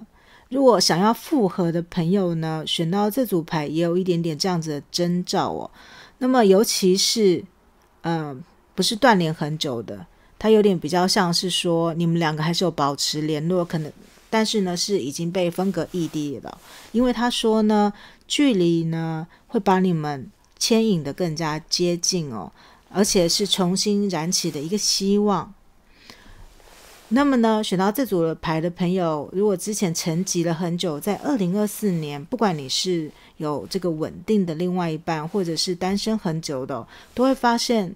你的2024年的这个恋爱生涯呢是有非常多的不同是展开了一个新的契机跟新的一个气象，而且这个新的这个恋情会把你引导到不同的生活方式。那么呢在一起的时间呢，刚才已经说过有可能是单身的，有可能是冬天，那么呢你们两个在进到最稳定的状态大概有可能是8月。那么呢单身的朋友要注意你的周遭因为他说这个人有可能就是在你的转角之处，所以就是同事可能在不同的部门，如果是学生的话有可能在就是班上或者是其他的班级，就是你会有可能是遇到他的，所以他说就在转角之处另外一个指时间的话就是很快就可以在一起，所以我刚才讲说有一个人的行动力就像猎豹一样所以也有两张非常非常这个短暂的卡，一个是在几周之内，一个就是在转角之处，这两张就指向了就是单身的朋友很容易遇到这个一触即发的恋情再来或许呢就是在选第一组的族群当中有一组人的恋爱呢是我有很多露水姻缘，因为呢你就是有抽到了这个就是恋爱事件嘛，那所以有一些人如果可能还不想要定下来的话呢，今年的恋情就是就是露水楼台一般，就是晃眼即过，所以有没有可能长久呢，或许要看你自己的心态。那么重大的事件会发生在8月哦，所以如果想要例如说度蜜月啊，因为撤退有一种度蜜月的感觉，或者是想要搬迁结婚或者是订婚的人呢，8月份是一个提醒的一个时间，是一个不错的时间。再来你的茶叶牌卡呢，抽到了3张牌呢，有2张牌呢是第一张森林是指混沌不清的状态哦，而且还不知道自己想要是什么。第2张这个乌龟就表示说这个事情进展的很缓慢，但虽然它有进展，可是却是很缓慢的哦。所以选到这组牌的朋友在感情上面可以慢慢来，就是循序渐进，因为呢可能有不同的人事件发生，让你需要下定决心，或者是有不止一个的选择，尤其是单身的朋友，因为你有不同的选择，但是只有其中一个可以走到这个订婚跟婚姻嘛，所以呢要审慎的思考哦，情况条件都还不明朗之下，可以不用太快做这个决定。再来呢，选到这组牌的朋友呢，有一部分的人真的就是结婚的这个运气很强哦，因为他这个是木锤，他说呢这个是牵涉到这个法律的事件，就是签署这个契约跟文件，所以选到这组牌的朋友既然有这个天使祝福的婚姻跟这个木锤，所以选到这组牌的人呢，闪电结婚的能量也蛮强的，或者是你们走入婚姻就是走很久了，在2024年就是一起成为这个琴瑟和鸣的一对海豚的缘分是很强烈的。那么所以选到这组牌的朋友呢，它分成了3种。第一个是长久的伴侣呢，会有一个契机，就是你们两个共同创造出了新的东西，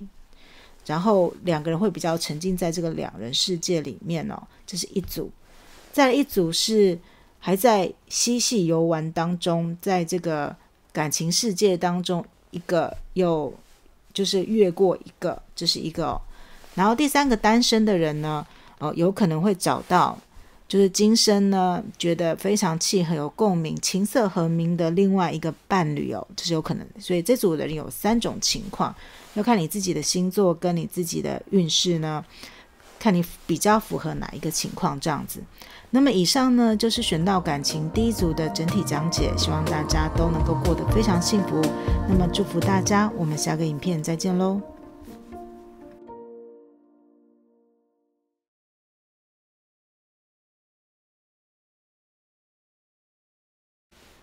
选到感情第2组的朋友大家好，现在我们就来看一下大家2024年整体的感情运势。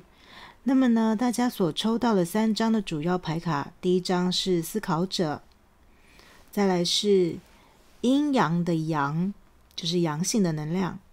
第3张牌很棒哦，是忠诚的爱心，忠诚之心。那么3张的浪漫天使卡呢，你所抽到的是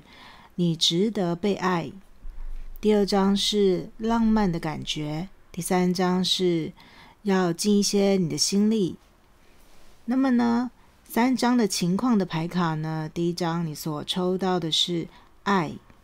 第2张则是勤奋，第3张是弹性。再来呢，下面的这个爱情卡是比较是给单身的人看的哦。第1张所抽到的是自信心，第2张是有一些轨迹，第3张则是小孩。那么时间的卡呢，你所抽到的是你的生日，再来是星期2以及特别的日子。那么3张茶叶卡作为一个补充，第1张你所抽到的是蚂蚁，第2张是毛毛虫，再来是海马。那么整体而言呢，选到这组牌的朋友呢，有几个不同的方向可以来看哦。首先，如果你是一个在稳定的关系，就是在婚姻当中，或者是已经交往的很稳定，有另外一半的人来讲哦，今年就是2024年呢，你们2个会非常的珍惜对方，尤其呢可以看到在这段关系当中呢是非常互补的，是有一静一动，两个人呢个性上很互补，或者是工作上一个负责在外奔跑，另外一个负责在家里把家里照顾好，但是彼此呢是很忠心的，很忠诚的，对这段爱情是非常的负责任的那么呢，有一些朋友如果在这段婚姻或是在这段关系当中呢，有一点觉得不是那么被看到自己的价值的话呢，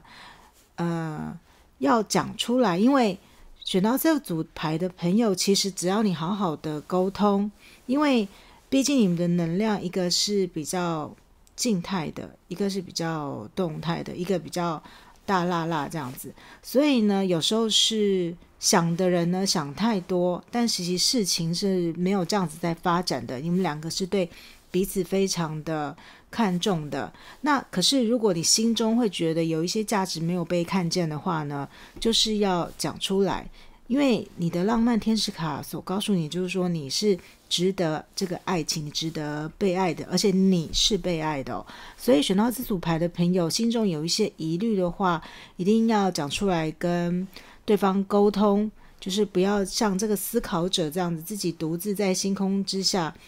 思考，因为其实你这样想其实不会有明确的答案因为如果你有这个疑虑的话，它就会在心中越变越大所以在2024年的时候找个时间呢把它解决，然后呢你们两个之间呢就会更加的了解彼此，更加的珍视对方因为他这边也说了你要做出一些努力，所以光想是没有用的要去做，要去跟对方沟通完了之后要两个要配合的地方要配合好。例如说呢，其实如果先生呢其实在这个公司呢中午呢每次都要出去买午餐觉得很麻烦，其实心中是很希望这个另外一半呢帮他准备一些简单的午餐但是因为可能如果就是太太这边也有工作的话，那这样岂不是就先生其实也开不了口，所以呢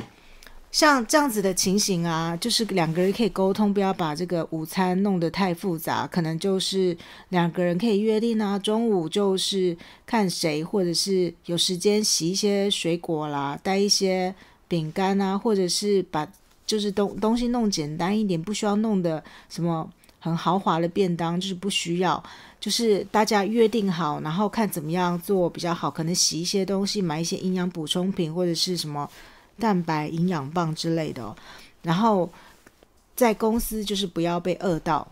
以这个为准，然后又可以过一个比较健康的生活的话，两个人就可以协调，但是协调完之后呢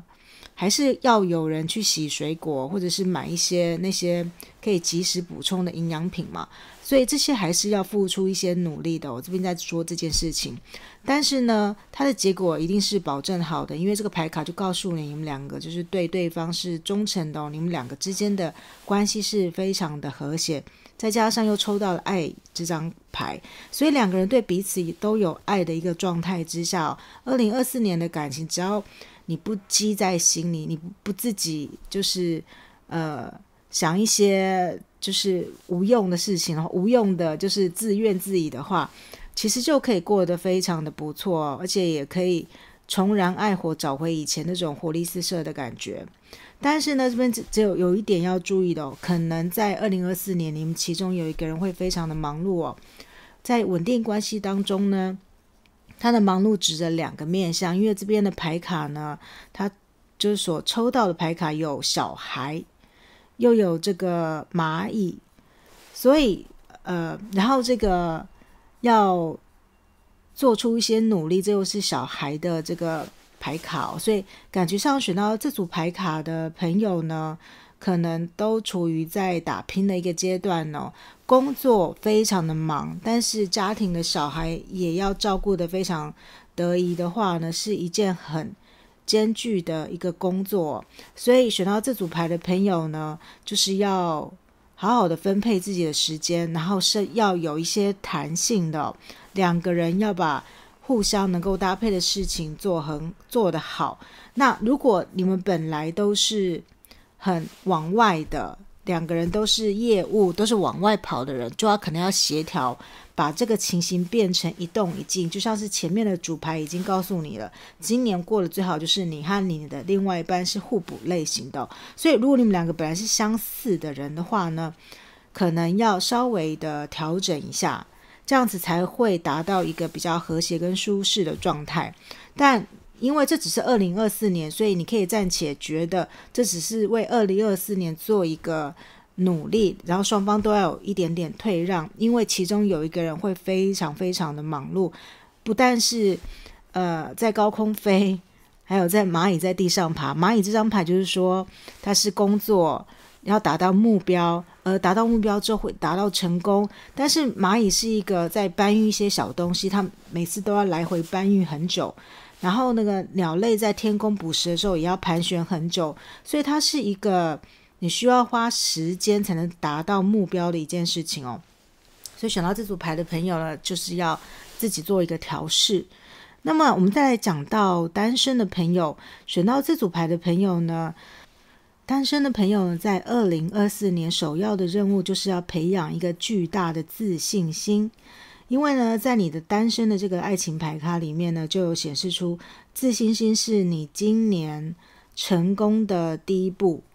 你会碰到，或者是说你自己会维持一个比较纯洁的一个企图，想要谈一段感情，谈一段恋爱。那么你会遇到的人呢，也是一个比较单纯的人，会单纯的只是想要认识你，所以呢，就会有一些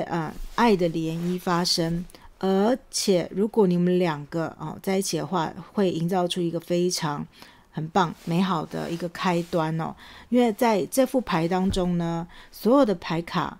浪漫的感觉、忠诚的心还有这个爱都显示出，如果你在2024年找到你的另外一半的话，你们两个是可以配合的非常的好。尤其如果你的个性比较近，你就可以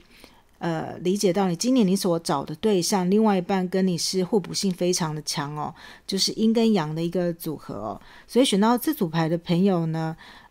如果你原本就有一个设定什么样的类型的话呢，可能要稍微的有点弹性，要敞开心胸去接纳不同的类型到你的生命当中。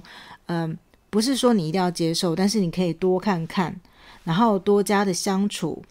因为有时候跟你个性很不一样的人，反而可以营造出很热烈。你可能本来是因为你喜欢看书，所以你设定的对象是我希望他也跟我一样会静静的看书，那两个人就可以静静的坐在沙发上看书。可是呢有时候太像的人或者是你们俩都做，会有一点就是索然无味，到最后可能会淡淡的不知道怎么样才是爱情，因为很像太像淡如水，像朋友。那么如果是很个性不同的另外一半呢，他可能你在看书就会说干嘛看书啊，我带你去什么，我们去什么山上走走，我们去什么打个什么球，就做个什么运动，然后你就会觉得很不喜欢。可是当你被他拖出去参加了不同的活动之后呢，或许反而会觉得生命原来有这么多不同的面向，会这么的有趣。那么选到这组牌的朋友呢，另外一个还有可能单身的人会因为工作的关系而忽略的爱情，不过老天爷似乎呢还是会给你一些爱情的机会哦。所以选到这组牌的朋友，如果你工作真的很忙碌，但是又遇到了一个你觉得是对的人的话呢，你真的就是要把握机会呢，稍微把你的时间呢弄得稍微有弹性一点。再加上选到这组牌的单身朋友呢，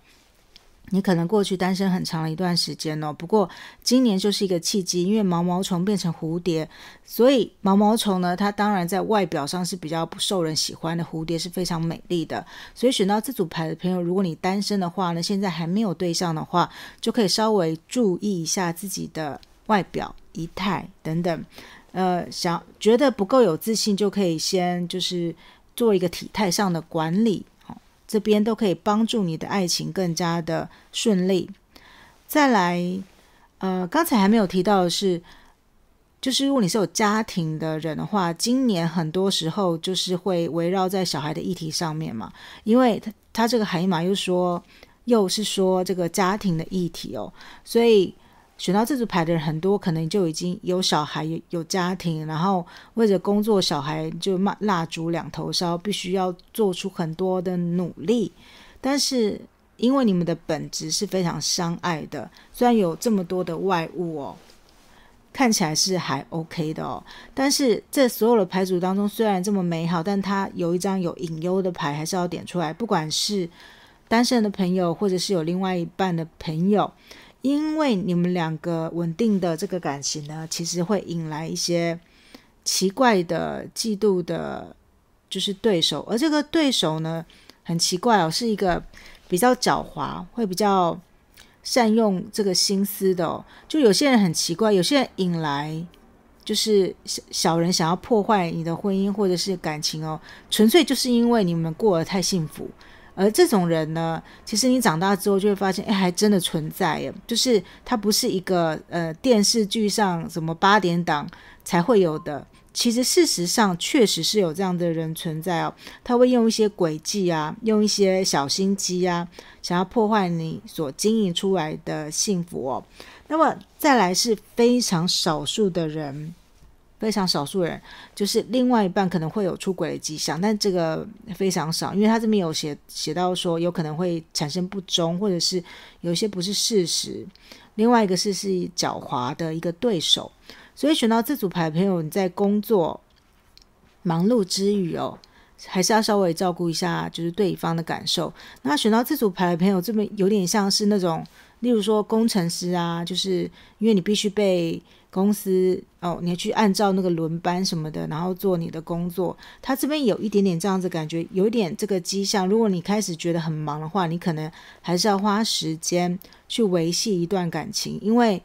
感情是需要付出心力去维持它浪漫的感觉的那么我们再来看一下单身的朋友呢，或者是想要结婚订婚的朋友，什么时间是比较适合的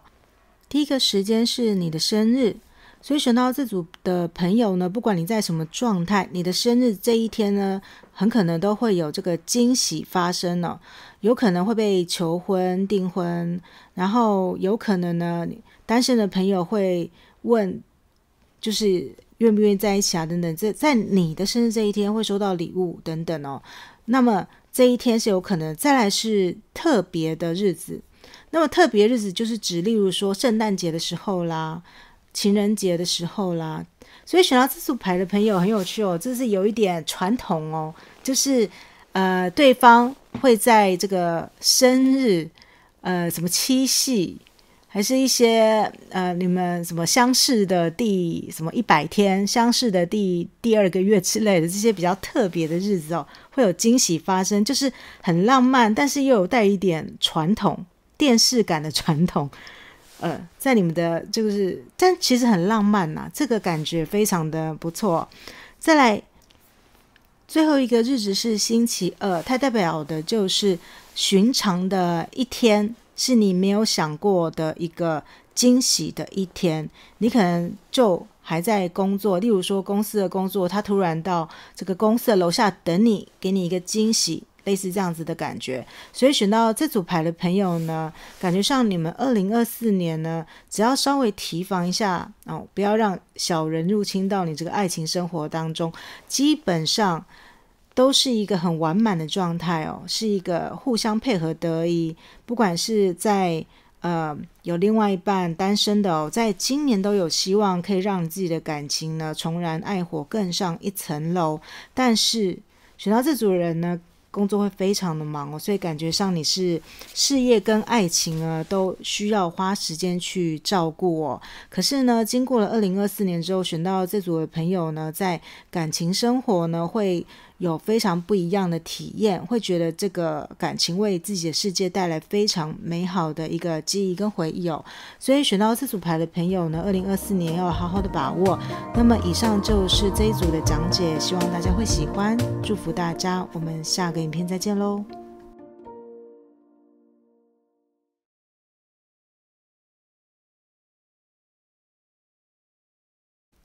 选到感情第3组的朋友大家好，我们现在就来看一下大家2024年整体的感情运势。那么首先呢，大家所抽到的2张主要的牌卡是 by the book， 它是指按照规章，一切照书本上的规定来的意思哦。第二个是呢，要公平公正。那么呢，你所抽到的3张浪漫天使卡呢，他说呢，要有一个诚心诚意的对话哦。第2张则是真爱。那么呢，再来你所抽到的是要表达你的爱意。再接下来3张的情境的一个牌卡，你所抽到的第1张是放轻松，第2张是领导能力，第3张是满足感。那么呢，对于单身的人来说，你的恋爱卡所抽到的是第1个是热情，第2张是知识，第3张是魅力。那么呢，你的时间牌卡几个比较重要的时间，第1个是在3月，再来是现在就是此时，还有1张是现在不是正确的时间哦，以及在几天之内，还有是就是一个肯定的答案。那么在4张的茶叶牌卡这个细节呢，你所抽到的是第1张是飞翔的鸟，第2张是山谷，第3张是木棍，第4张是一座高山。那么呢，选到第3组的朋友里面有几个不同的感觉在这个整个牌组里面哦。当然最好的情况就是选到这组牌的朋友呢，很有机会呢会找寻到自己今生的真爱哦，在2024年会有一个非常完满的一个结果。因为呢，第1个你有按照这个规章，然后你已经找寻到你的真爱，最终的结果呢，就是很可能会步入这个礼堂。但是呢，这整个牌组比起前面2组不同的地方是，选到这组牌的朋友感觉上经过了千辛万苦，感觉经过了这个跋山涉水，既有山谷也有高山要克服。常常呢，在这段感情当中呢，不是在工作的状态，就是在一个休息的状态哦。总之呢，选到这组牌的朋友感觉上等待感情等待了非常久的一段时间，这种感觉甚至是因为太久了，所以呢，选到这组牌的朋友有可能会从不是台湾的地方去找寻自己的另外一半。然后呢，你看这个3只大象还要越过沙漠，然后To be fair， 也就是这个要公平，这张牌也有感觉上是迟来的正义的感觉，就是你在衡量，你在估算这个事情的优劣。所以选到这组牌的朋友有很强烈的就是第1个是你为了这段感情费尽了心思2个人呢终于得到了对方家长的首肯跟认可，似乎是前面有人给你们的重重的阻碍，但最后呢，大家终于发现你们2个真心相爱，是彼此的真爱，终于放过你们一马，那种感觉很强烈哦，感觉上你们之前就是经历了很多很多事情这样子。再接下来还有另外一个解释是，因为单身太久了所以呢，选择例如说呢，可能想要从例如相亲、联谊社一些有点传统但又是不是那种自由恋爱的感觉，是来找寻自己的另外一半。所以呢，一切都是有那个时间性、有规章的那种感觉，就是按照这个联谊手册你要怎么做，你要怎么办。甚至它公平到你们在联谊的时候呢，女生跟男生谈话就是大家都10分钟，又或者是说选到这组的朋友呢，在交往的时候呢，你跟你的另外一半呢就会立下2个人之间呢很多的规矩，就是这次我请你，下次你请我，就是价值观上面的磨合很久，有这个感觉。但是呢，最重要的选到这组牌的朋友呢，不管是你在稳定的关系当中，或者是你单身就是在谈感情的时候要注意，要诚心诚意的去沟通。而且这个感觉真的很像刚才我讲的那种相亲的感觉，就是一开始的时候呢，要把人都会把自己装扮的就是稍微的华丽一些，就是稍微的假装明明吃很多东西呢也要少吃一点的那种感觉。可是呢这张牌就告诉你说诚实是最有效率的沟通哦，就是你一开始就给他看真正的自己的话，两个人才能够迅速的找到其实真正命定当中的另外一半哦。再来就是有一个是不要假装嘛，所以你要有真心诚意。再来一个是有一些人在自组当中可能已经喜欢另外就是一个人，你有一个对象喜欢的非常非常非常的久，那个你明明就可能是他一生当中的那个真爱，可是因为选到这组牌的那个朋友呢，就把这些爱意通通藏在心里哦，都埋藏在很深处呢，从来都不想要表达，可能远远看着，可能在那个网络上就搜寻那个对方讲了什么话，今天过了什么日子，吃了什么饭，然后很巨细靡遗的呢就是观察，可是从来呢都不去打个电话给别人，写个信给别人，丢个什么讯息跟别人聊聊天，就是没有办法表达。那么在一段感情当中呢，就是别人给你机会跟你给别人机会，这两件事情是均等的，爱情才会就是发生。如果你一直跟别人沟通，但别人都不回应你，所以这段感情就不会发生嘛。又或者是说你很喜欢别人，就精神上你很喜欢别人，可是实际上却没有举动的话，这也不是不会有对等的回报，因为别人根本不知道啊。所以这边的要公平公正，就是不但是你要给对方机会，也要给自己一个机会，这个是对等的哦，这个沟通必须要是双向对等的事情才有可能会发生。所以里面有一群人是不太敢为自己的就是感觉伸张正义的哦，有这个感觉，都是你看都一直在休息，都一直在看着自己的书，然后没有采取什么积极的一个行动。那有一方面因为是工作太忙了，所以也无暇顾及哦。但是选到这组牌的朋友，由于你抽到了领导力哦，看这个牌面上的感觉呢，选到这组牌的朋友要由自己去发动这个爱情的攻势哦。你可能是那个引领对方的那个人，因为呢，你这个大象也是3只，前面也有个人在带。领导能力也是指说，这只凶猛威武的这个熊，它走在了这个自然的最前端的那种感觉。那在这样子的情形当中，选到这组牌的朋友，在2024年的时候，不管你的性格是比较被动、比较静的可能都要稍微的学习一下，怎么样带领爱情，怎么样做主动的那一方，释出善意的那一方。因为有可能你之前已经做被动的那一方很久了，老天爷呢想要就是让事情平衡一点，希望你也可以稍微成为那个主动的人，所以他给你了你的领导力这张牌。不过整体而言，如果这些以上你都做到了，是有可能收获一段真爱，给你带来一个很深的一个满足感。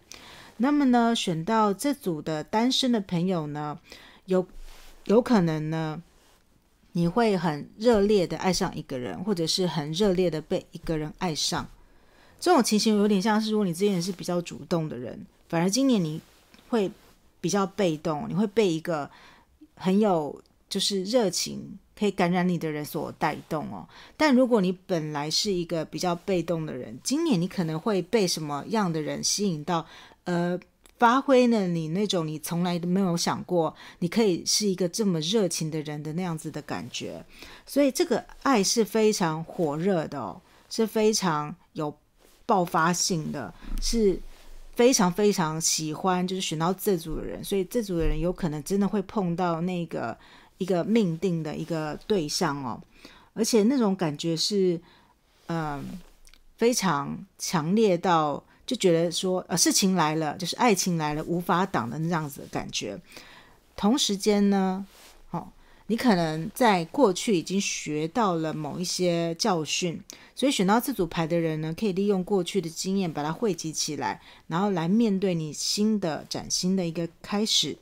另外值得一提的是呢，选到这组牌的朋友在2024年的时候有可能会变得非常的有魅力，所以很多人会很喜欢你哦。也因为是很有魅力呢，所以很多人来追你。在暗期当中呢，你会非常的开心，会觉得自己是备受宠爱的哦。那么选到这组的朋友呢，讯息比较特别一点，他是看你目前在爱情的哪一个阶段。如果呢你们只是刚开始的话，前面就可能会有很多的试炼，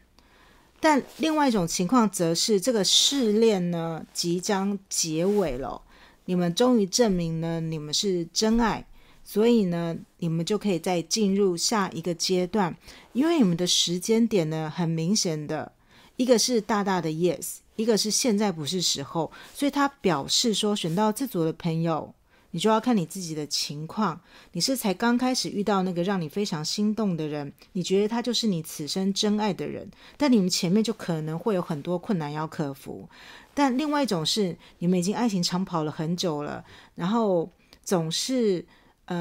这方要去留学，或对方家长反对，什么妈妈不同意，什么外婆不同意，就各式各样的磨难。现在看起来是今年就是2024年，这个磨难终于结束了，一个又一个的试炼终于结束了，终于是一个大大的 yes， 你们终于可以名正言顺的堂而皇之的在一起，终于可以向别人，不是你跟他表达你的爱意，甚至是向全世界昭告天下说你们两个是在一起的那这个时间呢，就是今年Time is now， 就是现在，然后也是未来很快就会发生的那么对于单身的朋友呢，如果你认识了一个你很心动的人可想而知，这些牌就是说很可能你们就会很容易就在一起但是可不可以稳定呢？这是要看就是其他的你的星座或者是你的星盘再来决定这件事情那么呢，4张的茶叶牌卡呢，它都指向了所有事情还在就是个运动当中第一个是你正在等待一个消息还在路上，因为消息还在路上表示它还没有到达嘛，所以还要这个今年还有1年嘛，所以就是要等待这个对的时间再来是山谷，他说呢你要发挥你个人呢最深的一个力量，还有最深层的一个平静的力量，来确保事情会成功。因为山谷就是你在静待一个时机，你要用自己的忍耐力，让事情能够拨于见日，让事情能够明朗，让太阳能够在山巅当中等待它出来，等待它升起的一段时间。再来是木杖，他说呢你在这个困难的时期呢，要相信自己会被照顾的所以因为这个英文的名词它也可以指一个员工照顾你，也可以指一个就是木杖，它是个图片画的是木杖，就表示说呢有一个人或有一件事情呢会在你需要你困难的时候呢出现来帮助你度过这个难关。可是呢它的前提就是你有一段很困难的时光嘛。你现在抽到了山谷，它也是你要静待时机来确保这个事情的成功。再来又有这个你会有一个困难的时间，再来又是高山这个高山就是你要去克服一个主要的挑战。所以我才会说选到这组的朋友有沙漠、高山、山谷、峻岭、木棍，还有鸟在天上飞，还不知道什么时候飞鸽传信才能到，一切的感觉都还是在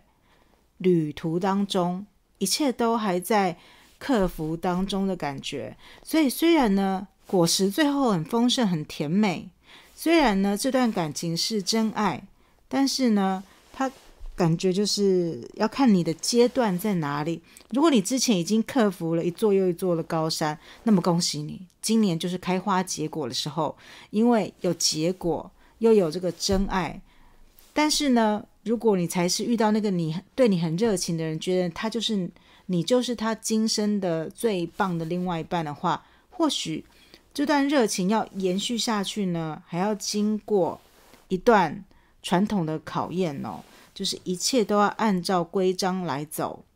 不过好在是呢，老天爷呢会给你一个公正的试炼，它不是一个充满心机的，不是一个充满诡计的，它就是要看你的人格特质以及你的实力培养。也因为你是一个很有魅力的人嘛，所以才会遇到这样子的事情，就是要这样子的告诉自己。所以选到这组牌的朋友呢，